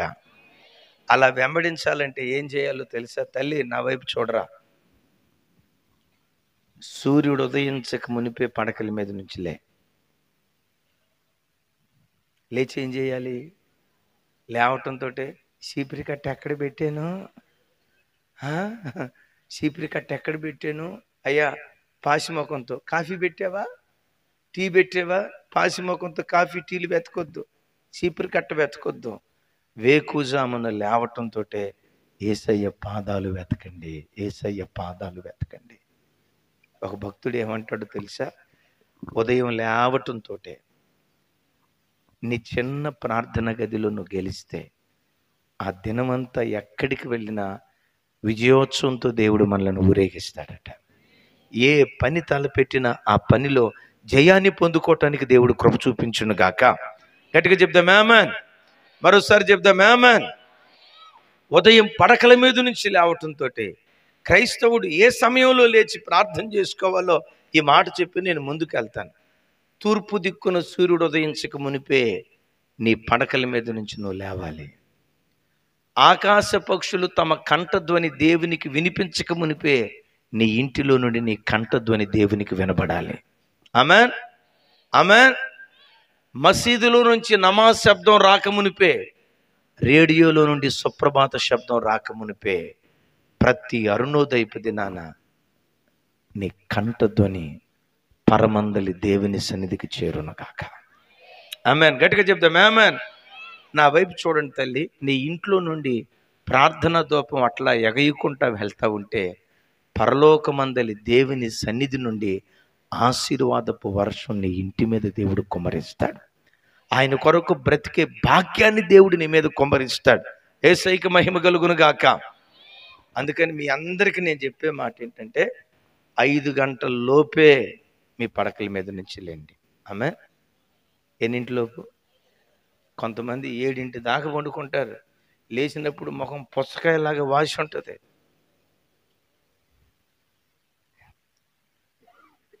ఆ మధ్య ఒక పాస్టర్ గారి దగ్గరికి, హైదరాబాద్లో ఒక పాస్టర్ గారి దగ్గరికి ఒక తల్లి వచ్చిందంట. అయ్యా మా అల్లుడు మా కూతురుని పెట్టి టార్చర్ మా కూతురు తట్టుకోలేకపోతుంది అయ్యా, మా అల్లుడు మారేటట్టుగా ప్రార్థన చేయండి అయ్యా అందంట. ఏమైందమ్మా? మా అల్లుడు అంతా పాతకాలపు అల్లుడయ్యా. హైదరాబాదులో సాఫ్ట్వేర్ ఉద్యోగం చేస్తా కూడా పొద్దున్నే నిద్ర లేవమంటాడంటయ్యా. పొద్దున్నే నిద్ర లేవమంటాడయ్యా. పొద్దున్నే నిద్ర లేవమంటాడయ్యా. పల్లెటూరులో పొద్దున్నే లేవమంటే బాగుంటుంది. హైదరాబాద్ టౌన్లో కూడా పొద్దున్నే లేవమంటాడయ్యా. మా అల్లుడు మారేటట్టుగా ప్రార్థన చేయండి అయ్యా అందంట. ఇంతకీ ఎన్నింటికల్లా లేవమంటున్నాడంటే పొద్దున్నే 10 లేవాలంటున్నాడంటయ్యా. మారాల్సింది అల్లుడు కాదే ముసల్దానే. ఖాళీ పూర్తి చేయండి. పూర్తి చేయరా తల్లి. మారాల్సింది అల్లుడు కాదే ముసల్దానే. ఎవరు? నేనా? నేనెందుకు మారాలమ్మా? అమ్మా, మీ ఇళ్ళల్లో సీరియల్ చూడొద్దు. అంటే పక్కింటింటికి వెళ్ళి చూడమంటారా అని అడగొద్దు. సినిమాలు చూడొద్దు. యేసయ్య పేరిట చెప్తున్నా, ఎప్పుడైనా మీరు టీవీ ఆన్ చేసి సీరియల్ చూద్దామని అనుకున్నారా? యేసు నామములో మీ టీవీలన్నీ మీరు అన్నట్టే జరుగును కాక. సపట కొట్టండి గట్టిగా. నేను అనలా, మీరు అన్నట్టే జరుగును గాక.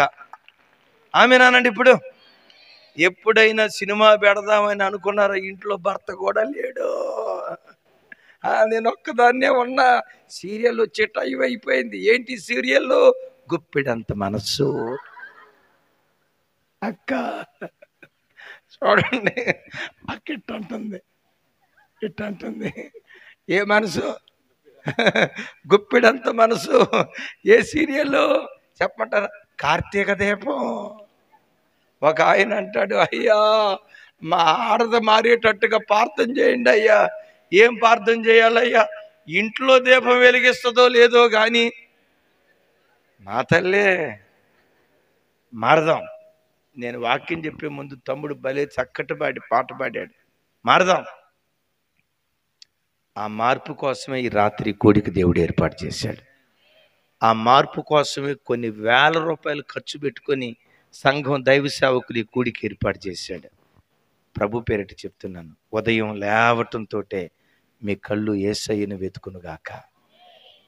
అయ్యా యవన బిడ్డలారా వినండి, మీరు పండుకొని లేచేటప్పుడు వెంటనే ఫోన్ ఎక్కడ పెట్టా, ఏ మెసేజ్లు వచ్చినాయి, నేను ఫేస్బుక్లో పోస్ట్ చేసినటువంటి ఫోటోకి ఎన్ని లైకులు, మళ్ళీ ఈ ఫోటోకి లైకులు ఒకటి. ఈ అవధం దాగిన ముఖానికి, ఈ అవధం దాగిన ముఖానికి లైకులు కామెంట్లు వాటిని ఎత్తకొద్దు. లేవటంతో మన కన్నులు అమ్మా లేవటంతో మన కన్నులు యేసయ్య వాక్యాన్ని వెతుకునుగాక. తల్లిదండ్రులారా, మీరు వెతికితే మీ పిల్లలు దేవుని వెతికే వారిగా దేవుడు మారుస్తాడు. చెప్పమంటారా? నేనున్నా కదమ్మా, మా అమ్మ నాన్న మంచి భక్తి కలిగిన వాళ్ళు. నేను భక్తి కలిగి బ్రతుకుతున్నానంటే మొదట దేవుని కృప అయితే, మా తల్లిదండ్రుల మీద ఉన్న భక్తి మా మీద దేవుడు కుమ్మరింపచేశాడు. తల్లిదండ్రులారా, మీరు భక్తి కలిగిన వాళ్ళైతే మీ పిల్లలు భక్తి కలిగిన వాళ్ళగా బ్రతికేటట్లుగా దేవుడు కృప చూపిస్తాడు. ఆమెన్. నేను ఒకటే చెప్తా, నీ పిల్లలకు నువ్వు కోట్ల రూపాయల ఆస్తి ఇవ్వకపోయినా పర్వాలేదు, అందరూ పొలాలు సంపాదించి పెట్టినట్లుగా పొలాలు నువ్వు సంపాదించి పెట్టకపోయినా పర్వాలేదు, నువ్వు చనిపోతూ నీ పిల్లల ఒడిలో నీ భక్తి ఆశీర్వాదాన్ని పిల్లల ఒడిలో వేసి వెళ్ళిపో. నీ భక్తిని దేవుడు గుర్తుకు తెచ్చుకొని ఏం చేస్తాడో తెలుసా? 1000 తరాల వరకు పిల్లలను దేవుడు కరుణిస్తాడంట. అమ్మా, ఎన్ని తరాలు? కొంచెం గట్టిగా చెప్పండి రా తల్లి. 1000 తరాల వరకు పిల్లల్ని. ఎన్ని తరాలు? మనం ఎన్ని తరాలు బ్రతుకుంటాం? 4 తరాల. మా తల్లే, అది కరోనా రాకమునుపమ్మా. ఇప్పుడు కరోనా వచ్చిన తర్వాత అందరూ ఊపిరితిత్తులు సగం పోయినాయి అంట. ఏదో కొట్టుకుంటున్నట్టుంది కానీ సగం పోయినాయి అంట. 4 సరే అమ్మ, 4 కాకపోతే 8 బతుకమ్మ వద్దని దేవుడు. సరే 8 తరాలు అనుకోండి. 8 తరాల తర్వాత మనం చచ్చిపోతాం. మనం చనిపోతాం కానీ మన భక్తి ఆశీర్వాదం బ్రతికే ఉంటుంది. మనం చనిపోతాం కానీ మనకు మరణం ఉంటుంది, కానీ మన భక్తికి మరణం ఉండదు. ఎన్ని తరాలు? 1000 తరాలు పిల్లల పిల్లలను దేవుడు కరుణిస్తాడు. తల్లి, చెల్లి, నా వైపు చూడు. అన్నయ్య, నువ్వు తాగుబోతుగా బ్రతికి చచ్చిపోతే ఆ తాగుబోతు శాపం నీ పిల్లల ఒడిలో పడుతుంది. నువ్వు తిరుగుబోతుగా చచ్చిపోతే, దొంగగా నువ్వు చచ్చిపోతే, దేవుడు ఎరిగినా నీ ఇష్టానుసారంగా బ్రతికి నువ్వు చచ్చిపోతే ఆ శాపం పిల్లల ఒడిలో పడుతుంది. ఒకటే మాట చెప్తా, నువ్వు చనిపోతూ నీ పిల్లల ఒడిలో నీ భక్తినే వాళ్ళకి ఆశీర్వాదంగా ఇచ్చి వెళుదువుగాక. అది 1000 తరాల వరకు పిల్లల మీద నిలిచిండునుగాక. సౌలు మరణం దావీదును కలవరపరిచిన తర్వాత మరొక మరణం దావీదును బాగా కృంగదీసింది. నా వైపు చూడండి. దావీదును బాగా కృంగదీసిన మరణం ఏంటి? ఎవరిదై అంటే సైన్యాధ్యక్షుడైన అబ్నేరు. చెప్పండి, సౌండ్ పెంచాలి.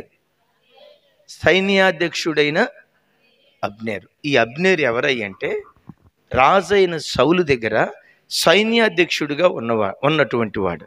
సహజంగా ఒక రాజ్యం ఉంది. రాజ్యంలో రాజు తర్వాత వెరీ నెక్స్ట్ లెవెల్ ఎవరిదై అంటే సైన్యాధ్యక్షుడిదే. ఎట్లా చనిపోయాడంటే సైన్యాధ్యక్షుడు అబ్నేరు ఒకరోజు యోవాబు దగ్గరికి వెళ్ళాడు. యోవాబుని చూసి వందనాలు చెప్తున్నాడు.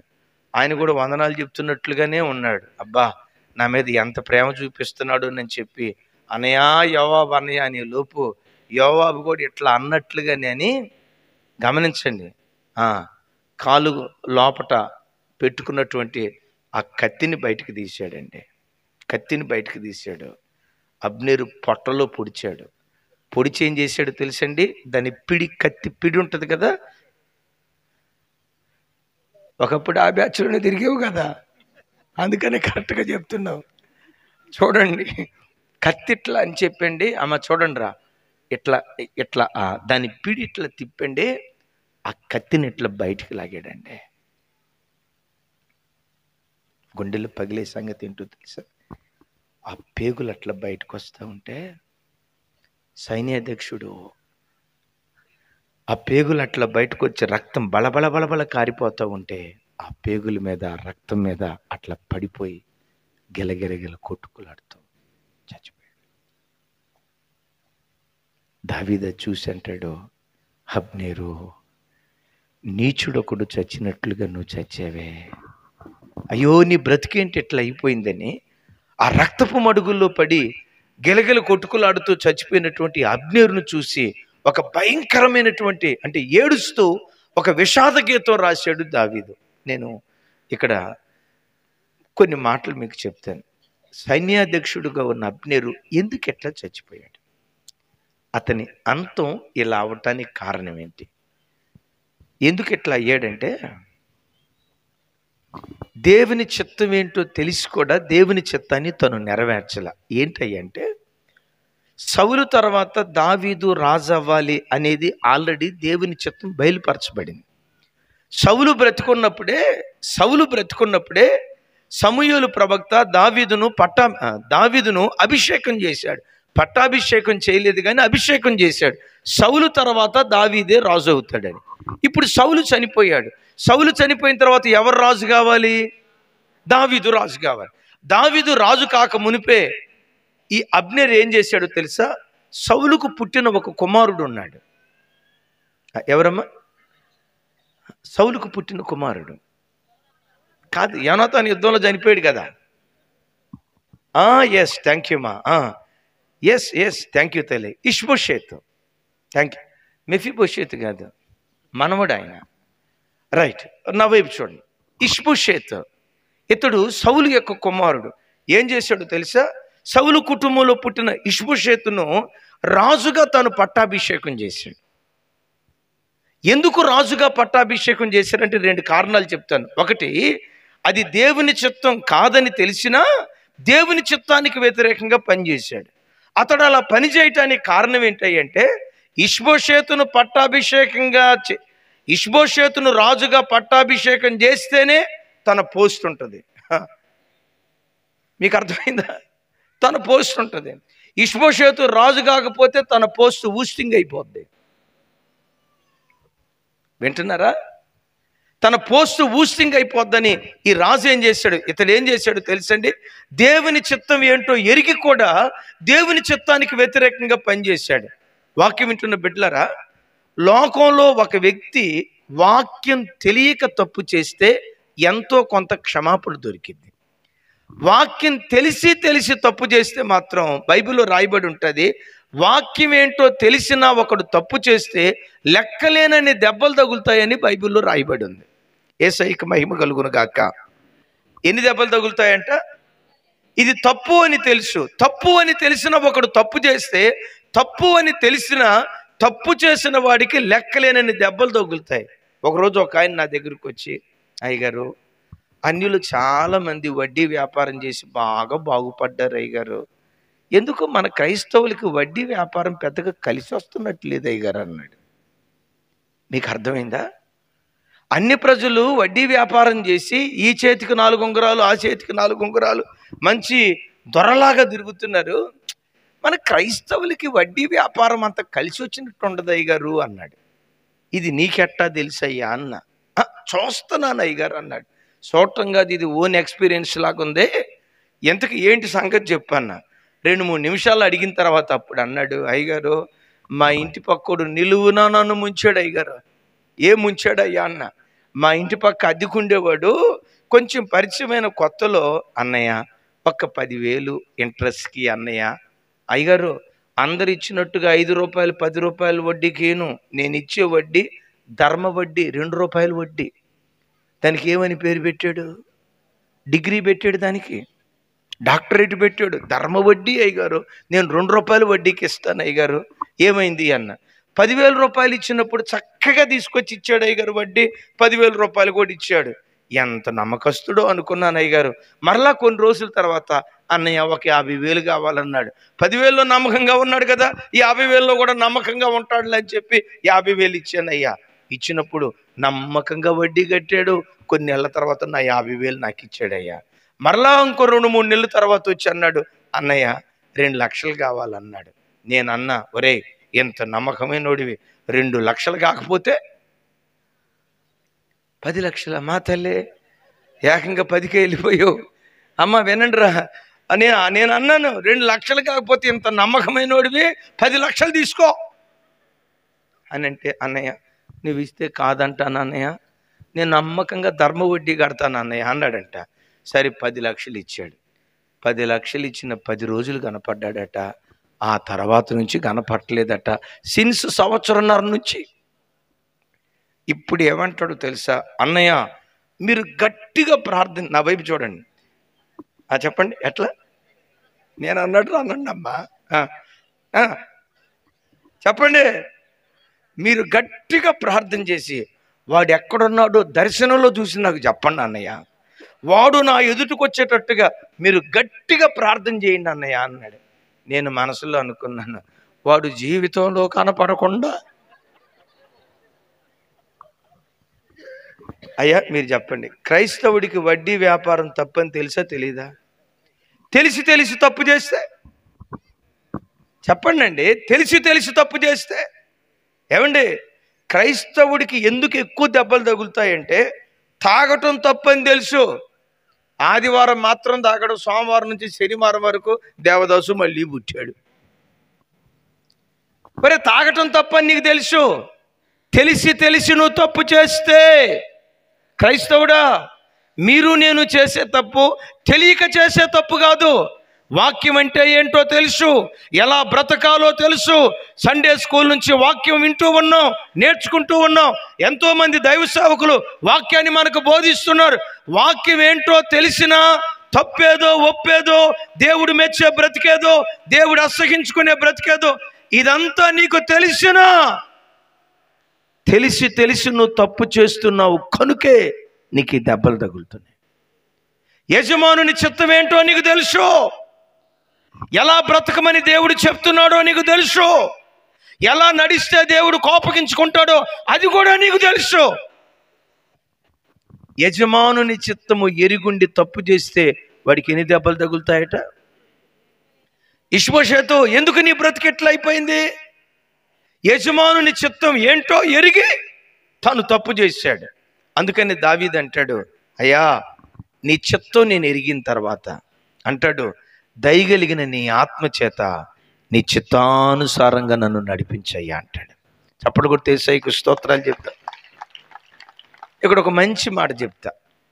ఇంతకీ ఇష్బోషెతును రాజుగా ఎందుకు నిలవబెట్టాడు? సౌలు కుటుంబీకులు రాజు అయితేనే తనకు పోస్టింగ్ ఉంటుంది. ఒకవేళ తాను మిస్ అయిపోతే తన పోస్టింగ్ మటాష్ కాదు, ఊస్టింగ్ అయిపోద్ది. ఈరోజు సంఘాల్లో కూడా చూడండి, సంఘాల్లో ఎక్కువగా ఏ బ్యాచ్ ఉంటుందో తెలుసా? కూర్చొని వాక్యం విందాం, కూర్చొని ప్రార్థన చేసుకుందాం, సంఘ అభివృద్ధి కొరకు పాకులాడదాం, దీని కొరకు ప్రయత్నం చేయట్లా, దీని కొరకు ప్రాకులాట్లా. చర్చికి వచ్చేవంటే చాలు మాకు పోస్టింగ్ కావాలి. ఏం కావాలి? నా దగ్గరకు ఒక ఆయన వచ్చాడు, అయ్యగారు వచ్చే ఆదివారం నుంచి మీ చర్చికి వద్దాం అనుకుంటున్నాను అన్నాడు. మోస్ట్లీ వెల్కమ్ అయ్యా అన్న. నన్ను చూసి అన్నాడు, అయ్యగారు నేను మీ చర్చికి వస్తే నేను ఒక్కనే కాదు, నా వెనక 50 మంది ఉన్నారు, నేను గనక మీ చర్చికి వస్తే నాతో పాటు 50 మంది వస్తారు అన్నాడు. మంచిదయ్యా రండి అన్న. వెంటనే ఏమన్నాడు తెలుసా? మీ చర్చికి వస్తా కానీ 2 కండిషన్లు పెడతాను అయ్యగారు, వాటికి ఒప్పుకుంటే మీ చర్చికి వస్తాను అయ్యగారు అన్నాడు. నేను మనసులో అనుకున్న, ఊరి పుణ్యాత్ముడా, మా చర్చికి వచ్చే వాళ్ళకి నేను కండిషన్ పెట్టినట్టుగా నాకు తెలుసు, కానీ నా కండిషన్ పెట్టిన మొట్టమొదటి పుణ్యాత్ముడివి, ఇంతకా కండిషన్ ఏంటో చెప్పు అన్న. ఏమన్నాడు తెలుసా? అయ్యగారు మన చర్చిలో పోస్టులు ఉంటాయి కదా, ఆ పోస్టుల్లో నాకు ట్రెజరర్ పోస్ట్ కావాలండి అన్నాడు. ఇస్కరియోతు యోధా పోస్టు. ఆ పోస్టు తీసుకొని యోధా ఊరేసుకొని చచ్చాడు. మరి మనోడేం వేసుకుందాం అనుకుంటున్నాడో నాకు అర్థం కాల. అట్లాగని చర్చెస్లో సెక్రటరీ, ట్రెజరరు, కమిటీ ఉండకూడదని కాదండి నా అభిప్రాయం. సంఘం చక్కగా నడిపించబడటానికి అవసరమే, నేను దాన్ని గూర్చి అంటలా. కానీ పదవి కోసం చర్చికి రావటం పాపం, అధికారాన్ని సంఘంలో చలాయించటం పాపం. నేను సంఘంలో సంఘ పెద్దగా ఉండాలి, పాస్టర్ గారు కూడా ఇదిగో pastor SIT, stand, left turn, right turn, ఆ తర్వాత టర్న్, మర్చిపోలా. అబౌట్ టర్న్ మేము ఆడించినట్టుగా పాస్టర్ గారు ఆడాలా. రిమోట్ మేము కూర్చోమంటే కూర్చోవాలా, నుంచోమంటే నుంచోవాలా, మేము ఆడినట్లు ఆడాలా అని కొంతమంది సంఘంలో, గమనించండి, సంఘంలో అధికారం కోసం సంఘానికి వస్తారు. బిడ్లరా, ఎప్పుడు సంఘానికి అధికారం కోసం రాకూడదు. Amen, amen. కొంచెం గట్టిగా చెప్తాం, ఆమెన్, ఆమెన్. ఇంకొక మాట కూడా చెప్తాను, సంఘాన్ని కాపరి నడిపించాలి కానీ కాపరిని సంఘం నడిపించకూడదు. నేను చెప్పింది అర్థమైందా? మీరు అమెరికా వాళ్ళు కదమ్మా, మీకేం అర్థమైద్ది? సరే, ఎట్లా కాదు, గొర్రెలను కాపరి నడిపించాలా, గొర్రెలు కాపరిని నడిపిస్తాయా? మరలా తెలుగులో చెప్తా, ఈసారి తెలుగులో చెప్తా. గొర్రెలను కాపరి నడిపించాలా, కాపరిని గొర్రెలు నడిపించాలా? కాపరిని గొర్రెలే గనక నడిపిస్తే మనోడు కాపరి కాదు, మేకలా. ఎక్కడున్నాయి ఆ మేకలు? ఏం జ్యోతి గారు ఎక్కడున్నాయి? దోనేపూడిలో ఉన్నాయా? గమనించండి, కాపరి స్థానం కాపరిదే. Praise the lord. ఇంతకేమంటావయ్యా అన్నాను. మీ చర్చిలో నాకు ట్రెజరర్ పోస్ట్ కావాలండి అన్నాడు. నేను చెప్పా, అయ్యా మా చర్చిలో ట్రెజరర్ పోస్టులు గీస్టులు ఏమి లేవయ్యా, అందరూ సమానమే అన్నాను. మరి మీ చర్చిలో ప్రెసిడెంట్ గారు ఎవరు అన్నాడు. మా చర్చిలో అందరూ ప్రెసిడెంట్లే అన్నా. మరి మీ చర్చిలో పన్నోళ్ళు ఎవరు అన్నాడు. మా చర్చిలో అందరూ పన్నోళ్ళేనయ్యా, నేను నంబర్ 1 పన్నోడినయ్యా అన్నా. మరి మీ చర్చిలో పాస్టర్ గారు ఎవరు అన్నాడు. నేనే. మీ చర్చిలో పన్నోడు ఎవరు అన్నాడు. నేనే. అట్టట్టా అన్నాడు. పిఏ టు పిఏ మొత్తం అదే. మా చర్చికి వచ్చే ప్రతి వ్యక్తి ఆ బాధ్యత ఉంది. కానీ ఏ వ్యక్తి చర్చికి పదవి కోసం రాకూడదు. వచ్చాడంటే వాళ్ళ మీద ఎవరి ఆత్మ పరిపాలన చేస్తుంది? అమ్మా లూసిఫరా? అప్పుడే అంత దూరం వెళ్ళారేంటమ్మా? అబ్నేర్ ఆత్మ. విన్నారా? ఎవరాత్మ? అబ్నేర్ ఆత్మ. అయ్యా నేను మన చర్చిలో పోస్టులు లేవయ్యా అన్నాడు. సరే పోస్టులు లేకపోతే లేకపోయినాయి అయ్యగారు, నేను మీ చర్చికి రావాలంటే నన్ను చూసి అంటాడు, అయ్యగారు నా వైపు చూడండి, నన్ను ఒక్కడిని చూస్తున్నారా, నా వెనక అమ్మో నా వెనక 50 మంది ఉన్నారు. నేను గనక మీ చర్చిలో కాలు పెట్టానంటే నా వెనక 50 మంది కాలు పెడతారు. సరే రెండో డిమాండ్ ఏంటో చెప్పన్నా అంటాడు, అయ్యగారు నాకు ప్రతి ఆదివారం తక్కువలో తక్కువ 2 పాటలు ఇచ్చుకోవాలండి అన్నాడు. నాకు అప్పుడు అర్థమైంది, వీడు పాటలు పిచ్చోడు. ఏ చర్చిలో పాట ఇస్తే ఆదివారం ఆ చర్చికి వెళ్తాడు, ఏ పాస్టర్ గారు మైక్ ఇస్తే ఆ చర్చికి ఆదివారం వెళ్తాడు. కొంతమంది చూడండి మైకు పిచ్చి, ఆడి చేతిలో మైకు పడిందంటే ఒక ఆయన అంటాడు, కుర్రోడి చేతిలో బైకు, కొంతమంది చేతిలో మైకు కంట్రోల్లో ఉండదంట. ఇక సాక్ష్యం చెప్తాడా, బెల్ ఉండదు, బ్రేక్ ఉండదు, నాన్ స్టాప్ బస్సు. అది చెప్పుకుంటానే పోతా ఉంటాడు. ఆ సాక్ష్యం ఇంట్లో భార్యకి ఏమైనా చెప్తాడా? ఒకవేళ ఎప్పుడైనా చెప్పబోయాడు అనుకో, భార్య అంటది మొయ్ మొయ్. వినండి, మా చర్చిలో ఇవేవి లేవండి అన్న. అయ్యగారు నాకు కనీసం ఒక పాఠాన్ని ఇచ్చుకోవాలన్నాడు.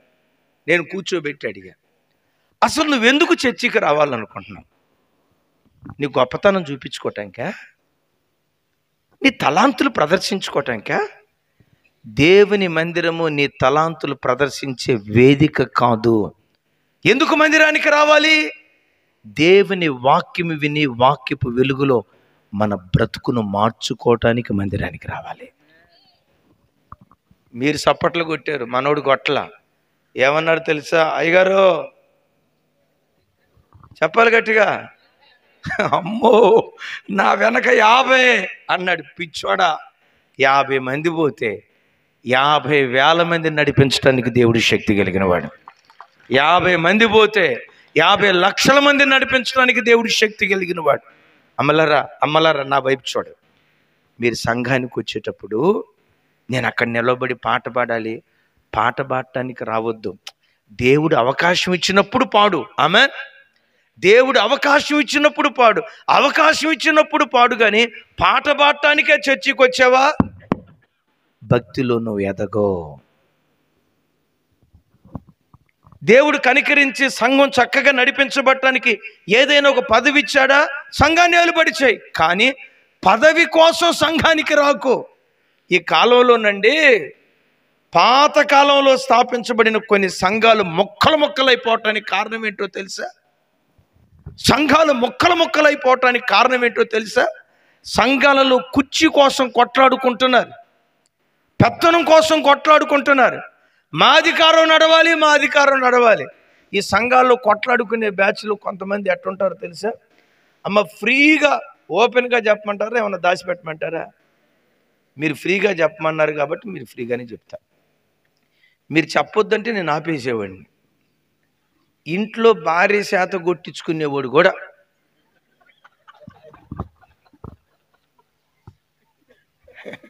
వింటున్నారా? ఇంట్లో భార్య శాత కొట్టించుకునేవాడు కూడా చర్చికి వచ్చి పులే ఆమంటది, రే మొయ్ మొయ్, నువ్వు పులివో పిల్లివో నాకు తెలిసిరా మొయ్. ఎక్కడ చల్లని రూపాయి చర్చిలో అధికారం చేయాలని చూస్తుంది. ఒక మాట చెప్పమంటారమ్మా, చర్చిలో ఎంత దీనురాలిగా ఉంటావో నా గుండె లోతుల్లో నుంచి చెప్తున్నా.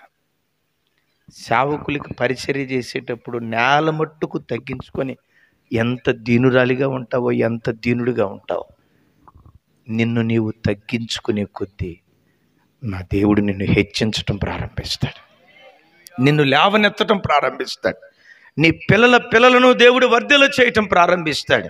అందుకని బైబిల్లో రాసి ఉంటుంది కదా, తన్ను తాను తగ్గించుకునేవాడు తన్ను తాను హెచ్చించుకునేవాడు.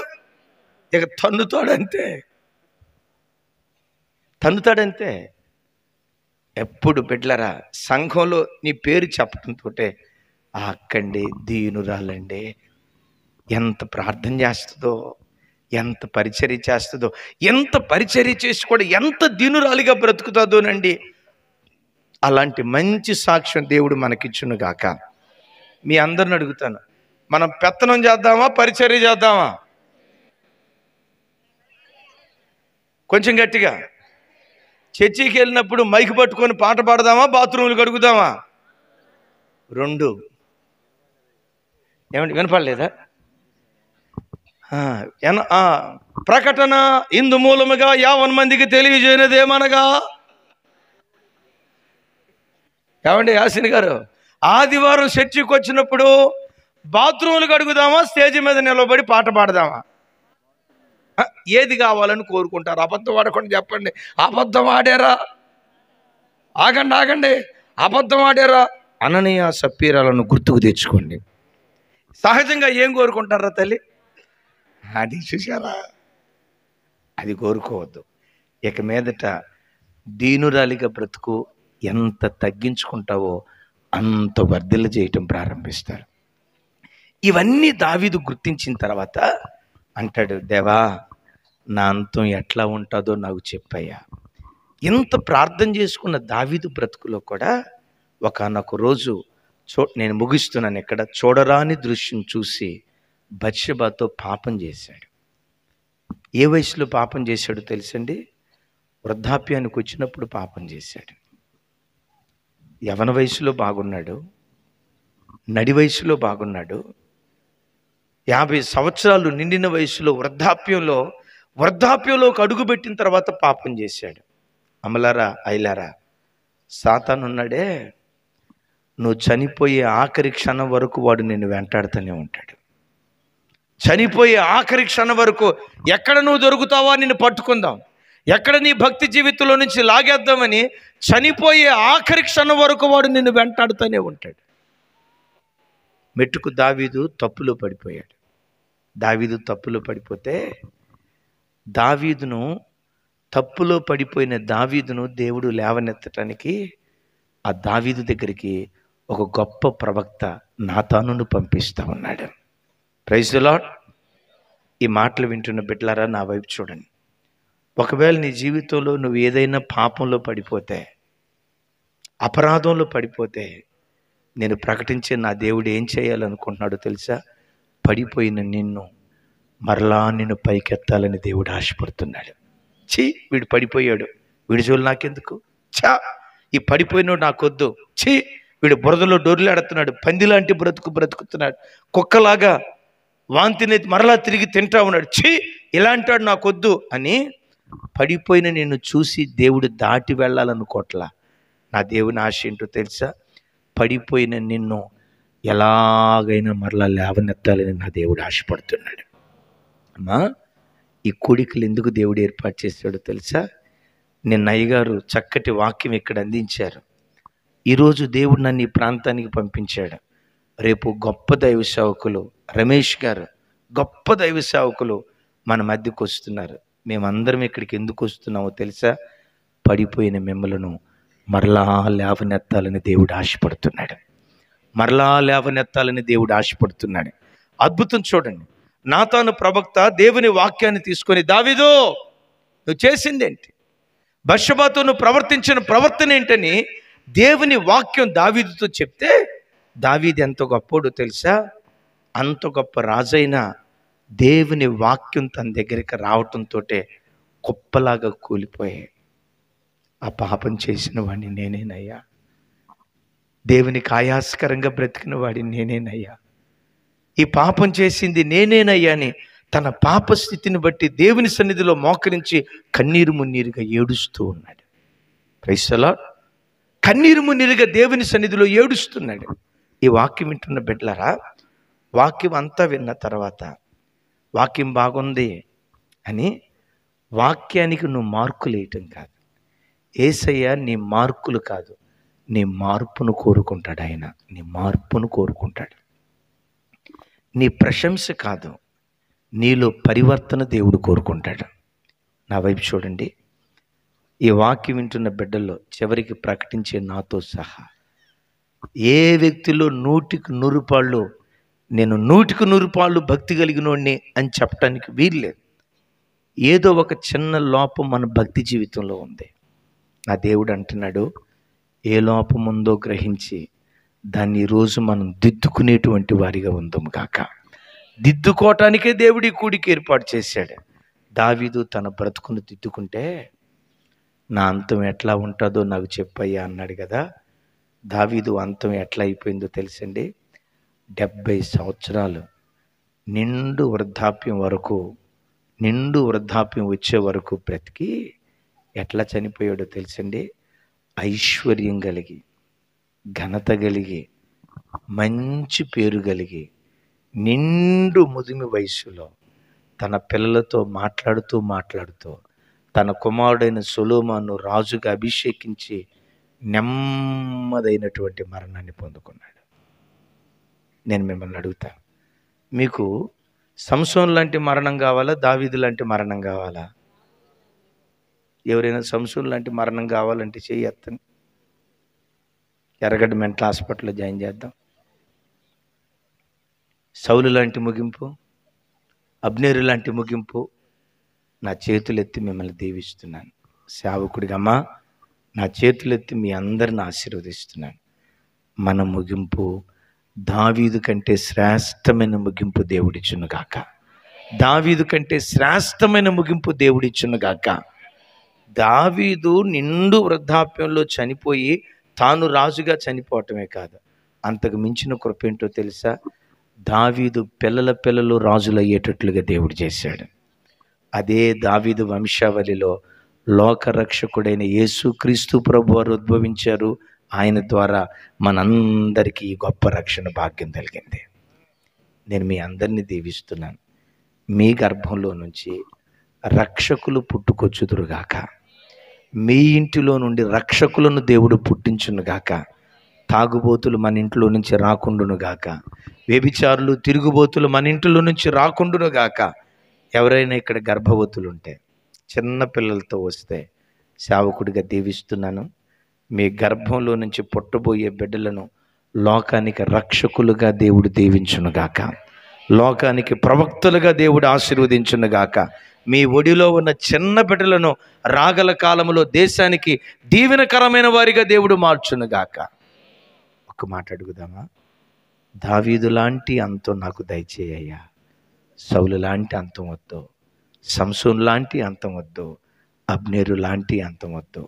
మంచి ముదిమిలో నీ సన్నిధికి చేరే భాగ్యం నాకు దయచేయి. అట్టి కృప దేవుడు మనందరికీ దయచేయునుగాక. అందరూ లేచి నిలబడి